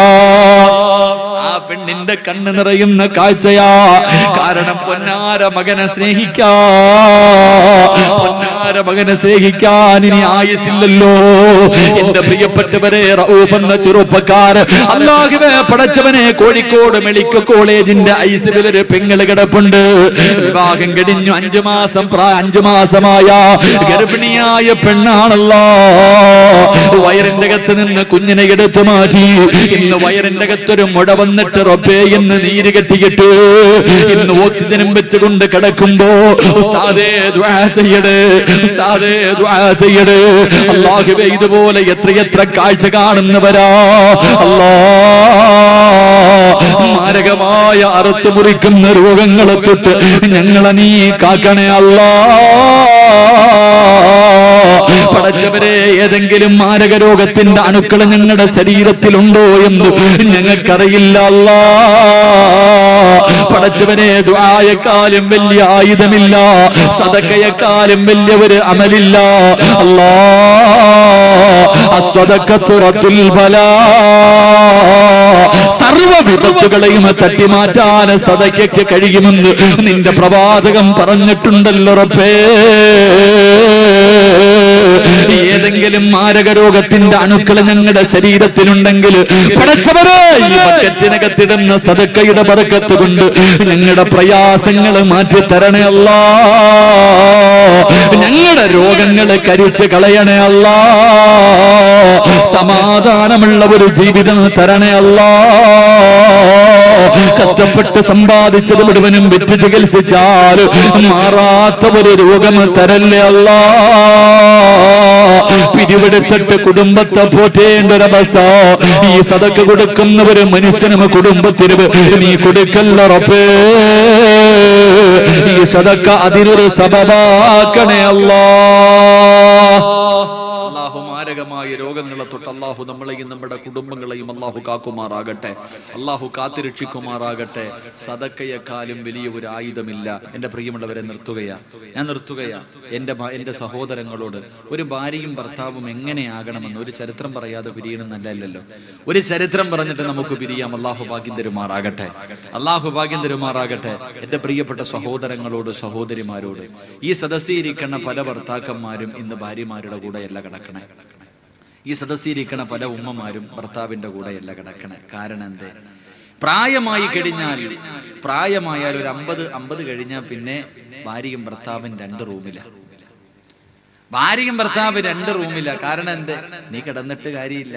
നിങ്ങൾ പെണ്ണ് കെട്ടിയത് അതിനു വേണ്ടിയാ. അതന്നെ, നിങ്ങൾ പെണ്ണ് കെട്ടിയത് ഭാര്യയും ഭർത്താവും പ്രായമായവർ 2 റൂമില. ഭർത്താവ് എങ്ങാനും ഭാര്യയെ വിളിച്ചാൽ പറയും, പിന്നെ മക്കളൊക്കെ കൊണ്ട് നിങ്ങൾ പോയി കിടക്കുകളവാ. അതന്നെ അല്ലേ? എന്റെ പ്രിയപ്പെട്ട സഹോദരങ്ങളെ, വിവാഹം കഴിക്കുന്ന പ്രായമാകുമ്പോഴല്ലേ താങ്ങും തണലുമാകേണ്ടത്. ഭർത്താവും ഭാര്യയും ഒരുമിച്ചാണ് കിടക്കേണ്ടത്. അള്ളാഹു നമുക്ക് ഈമാൻ തരുമാറാകട്ടെ, അള്ളാഹു ഈമാൻ തരുമാറാകട്ടെ. എന്റെ പ്രിയമുള്ളവരെ, മഹാനായ നബി മുഹമ്മദ് മുസ്തഫ, ഉറക്കെ ഞാൻ നിർത്തുകയാ. നബി മുഹമ്മദ് മുസ്തഫ, നബി മുഹമ്മദ് മുസ്തഫ സല്ലല്ലാഹു അലൈഹി വസല്ലമ തങ്ങൾ വിവാഹം കഴിച്ചത് 25-ാമത്തെ വയസ്സിൽ. ലോകത്തിന്റെ നേതാവ് ഇന്ന് കിടപ്പറയിൽ നിന്ന് ഭർത്താവിന് അകത്തി കിടക്കുന്ന ഓരോ ഉമ്മയും നല്ലതുപോലെ കേട്ടോണം. ഓരോ വാപ്പയും അള്ളാഹുവിന്റെ പ്രവാചകന് വിവാഹം കഴിച്ചത് 25-ാമത്തെ വയസ്സിൽ. ഖദീജ ബീബി റളിയല്ലാഹു തആല അൻഹയാണ് വിവാഹം കഴിച്ചത്. ഖദീജ ബീബിക്ക് പ്രായം 40 വയസ്സ്. അള്ളാഹുവിന്റെ പ്രവാചകന്റെ ഭാര്യ ഖദീജ ബീവിയുടെ വയസ്സ് 40. എത്ര വയസ്സിന്റെ വ്യത്യാസമുണ്ടെന്ന് പഠിക്കു പൊന്നുപെങ്ങളെ. 25 വയസ്സുള്ള പ്രവാചകൻ 40 വയസ്സുള്ള ഖദീജ ബീവി റളിയല്ലാഹു തആല അൻഹയെ വിവാഹം കഴിച്ചു. മരിക്കണ കാലം വരെ റസൂലുള്ളാഹി മറന്നില്ല. മരിക്കുന്ന കാലം വരെ എന്തു പറഞ്ഞാലും ഖദീജ, എന്തു പറഞ്ഞാലും മറ്റുള്ള ഭാര്യമാര് ചോദിക്കാൻ എപ്പോ നോക്കിയാലും ഖദീജയെ പറയണ എന്തിനാ നബിയെ? ഖദീജ ബീവിയെ കുറിച്ച് പറയുന്നത് കേട്ടപ്പോ ഒരിക്കൽ ആയിഷ ബീവി ചോദിച്ചു, ഇത്ര ഈ കിളവിയെ കുറിച്ചാണ് എന്തിനെങ്ങനെ പറയണേ? അള്ളാഹുവിന്റെ റസൂൽ സല്ലല്ലാഹു അലൈഹി വസല്ലമ തങ്ങൾ തന്റെ വീട്ടിൽ ആരെങ്കിലും അല്പം ഇറച്ചിക്കറി കൊണ്ടുകൊടുത്ത ഖദീജയുടെ കൂട്ടുകാരിക്ക് കൊടുക്കുമായിരുന്നു നബി. അത്രയ്ക്കും സ്നേഹമായിരുന്നു. അള്ളാഹു നമുക്ക് ഈമാൻ തരുമാറാകട്ടെ, അള്ളാഹു നമുക്ക് ഈമാൻ തരുമാറാകട്ടെ. അള്ളാഹുവിന്റെ പ്രവാചകൻ സല്ലല്ലാഹു അലൈഹി വസല്ലമ തങ്ങൾ അല്ലാഹുവിന്റെ റസൂലിന്റെ മുന്നിലേക്ക് ഒരിക്കലും മുഖറബുൽ അംലാഖു മലക്ക് ജിബ്രീൽ അലൈഹിസ്സലാം ഇറങ്ങി വരികയാ.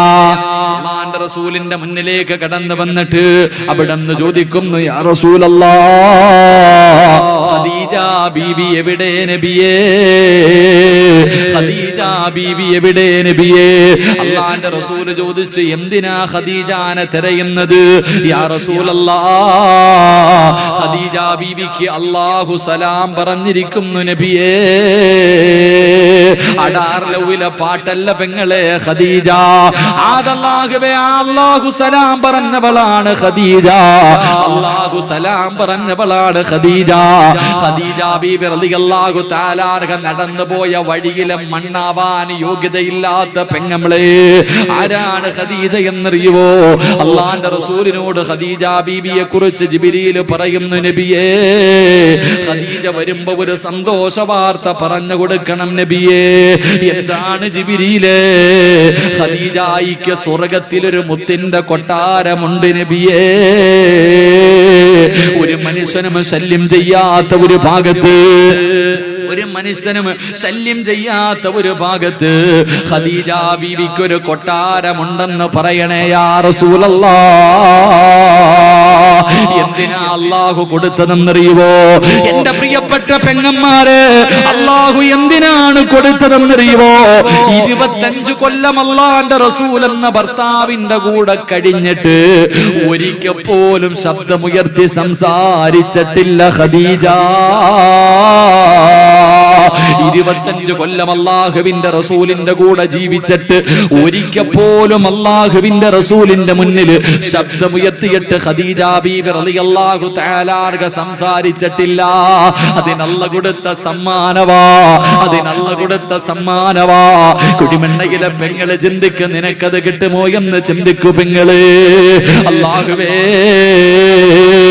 രണ്ടുപേരും കൂടെ 25 കൊല്ലമാണ് ദാമ്പത്യ ജീവിതം നടത്തിയത്. അവസാന ഖദീജ ബീവി റളിയല്ലാഹു തആല അൻഹയ്ക്ക് 65 വയസ്സായി. കെട്ടിയ ഭാര്യയെ കിടപ്പറയിൽ നിന്ന് മാറ്റിക്കിടക്കുന്ന ഭർത്താവേ,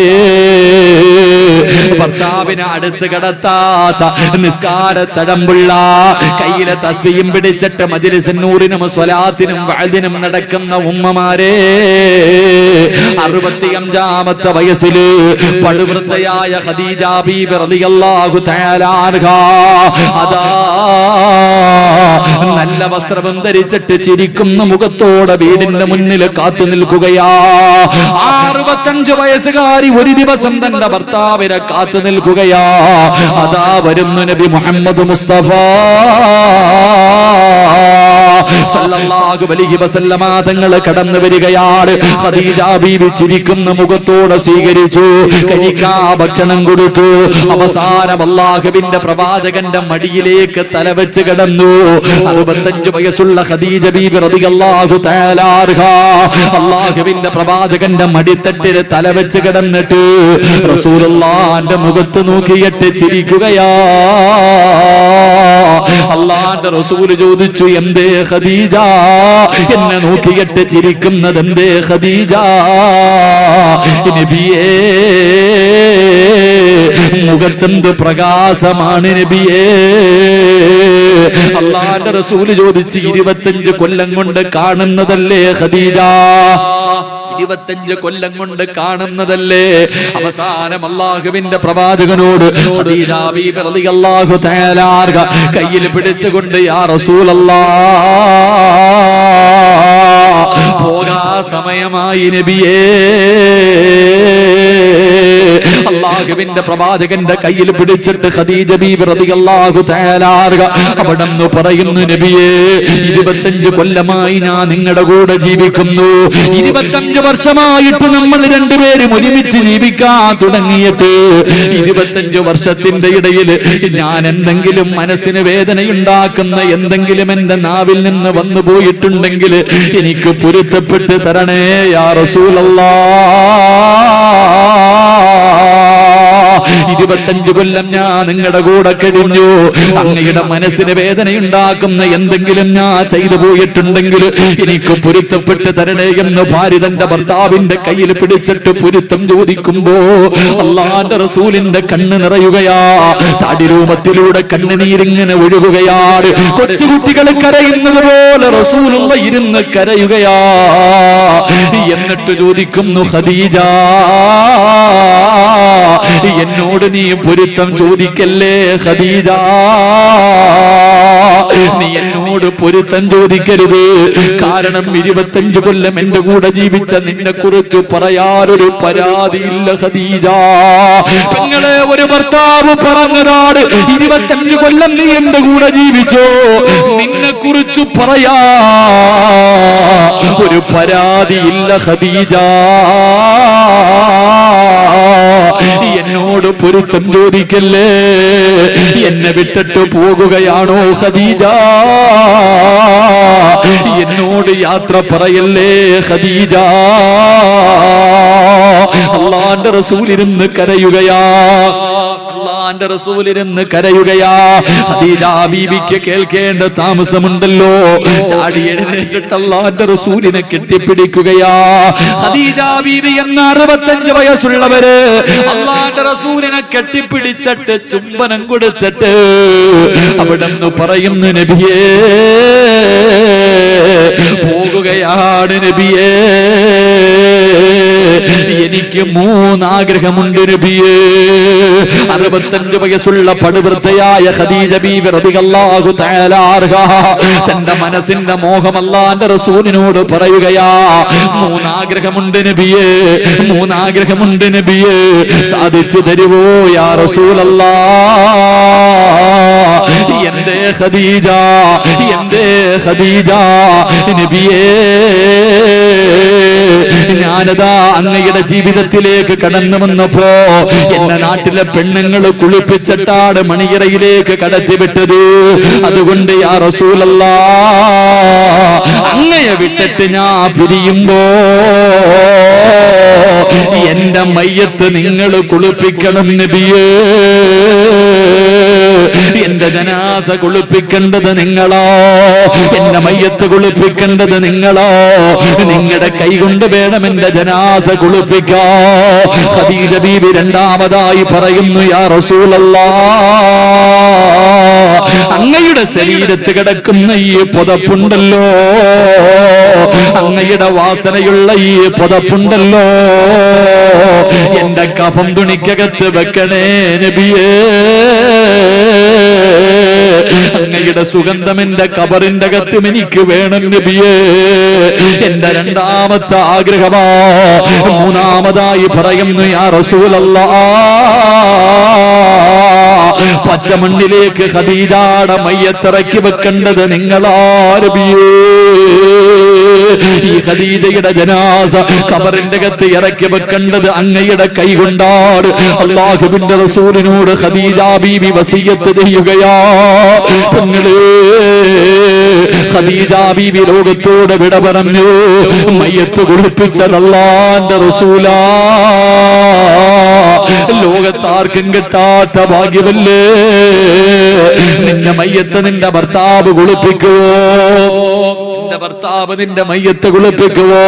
അല്ലാഹുവിന്റെ പ്രവാചകൻ ഖദീജ ബീവി റളിയല്ലാഹു തആല അൻഹയുടെ ജനാസ കുളിപ്പിച്ചു. അല്ലാഹുവേ, കഫം തുണിയാ കഫം പുതിയാ സമയമെത്തിയപ്പോ എപ്പോഴും പുതയ്ക്കുന്ന പുതപ്പെടുത്തിട്ട് റസൂലുള്ള ചുംബിക്കുകയാ. തന്റെ ഖദീജയുടെ ശരീരത്തെ ചേർന്ന് കിടക്കേണ്ട തുണിയാണല്ലോ. അല്ലാഹുവിന്റെ റസൂൽ ഇങ്ങനെ ചുംബിക്കുകയാണ്. എന്നിട്ടാ മയ്യാ കഫൻ തുണിക്കകത്ത് വെച്ച് പൊതിയുകയാ. പെങ്ങളെ, അവസാന നിസ്കാരം കഴിഞ്ഞിട്ട് 6 അടി മണ്ണിന്റെ അകത്തേക്ക് മയ്യത്തിറക്കി വെക്കുന്ന സമയത്ത് അല്ലാഹുവിന്റെ റസൂല് ഖബറിന്റെ അകത്തിറങ്ങി. ഖദീജ ബീവി റളിയല്ലാഹു തആല അൻഹയുടെ ജനാസ ഖബറിന്റെ അകത്തേക്ക് ഇറക്കി വെക്കുമ്പോ അല്ലാഹുവിന്റെ റസൂല് തന്റെ കൈകൊണ്ട് പച്ചമണ്ണിലേക്ക് ഇറക്കി വെക്കുകയാ. പച്ചമണ്ണിലേക്ക് ഇറക്കി വെക്കുകയാ. എന്നിട്ട് 3 കെട്ടുകൾ അടിക്കുകയാണ്. അല്ലാഹുവേ, ഖദീജ ബീവി റളിയല്ലാഹു തആല അൻഹയുടെ ജനാസ ഖബറിന്റെ അകത്ത് ഇറക്കി വെച്ചിട്ട് 3 കെട്ടുകൾ അടിച്ചു മാറ്റിയിട്ട് റസൂലുള്ള നിന്ന് കരയുകയാ. റസൂല് നിന്ന് കരയുകയാണ്. പ്രവാചകന്റെ കണ്ണിൽ നിന്ന് കണ്ണുനീരിങ്ങനെ ഒഴുകുകയാ. കാരണം 25 കൊല്ലം കൂടെ നടന്ന ഖദീജ, താങ്ങും തണലുമായി നിന്ന ഖദീജ ബീവി റളിയല്ലാഹു തആല അൻഹയുടെ ജനാസയുടെ മുകളിലേക്ക് റസൂലുള്ളാഹിന്റെ കണ്ണീരിങ്ങനെ വീഴുകയാ. എന്റെ പ്രിയമുള്ളവരെ, ജീവിക്കണമെങ്കിൽ അങ്ങനെ ജീവിക്കണം ഉമ്മ. തല്ലിയും വഴക്കുണ്ടാക്കിയും പ്രശ്നങ്ങൾ ഉണ്ടാക്കിയിട്ടുമല്ല, എല്ലാ കിടപ്പറയിലെ ഒറ്റ രാത്രി കൊണ്ട് തീരണം പെങ്ങള്. വാശിയും വൈരാഗ്യവും എല്ലാം ഒറ്റ ദിവസം കൊണ്ട് തീരണം. വീടിന്റെ വെളിയിലെ സ്നേഹത്തോടെ നടക്കണം പെങ്ങള്. പൊരുത്തം ചോദിക്കാതെ മരിക്കല്ലേ, ഭർത്താവിന്റെ പൊരുത്തമില്ലാതെ മരിക്കല്ലേ, ഭാര്യയുടെ തൃപ്തിയില്ലാതെ മരിക്കല്ലേ. അല്ലാഹു നമുക്ക് നല്ല കുടുംബജീവിതം നൽകി അനുഗ്രഹിക്കുമാറാകട്ടെ. അല്ലാഹു നമുക്ക് എല്ലാവർക്കും നല്ല ജീവിതം നൽകി അനുഗ്രഹിക്കുമാറാകട്ടെ.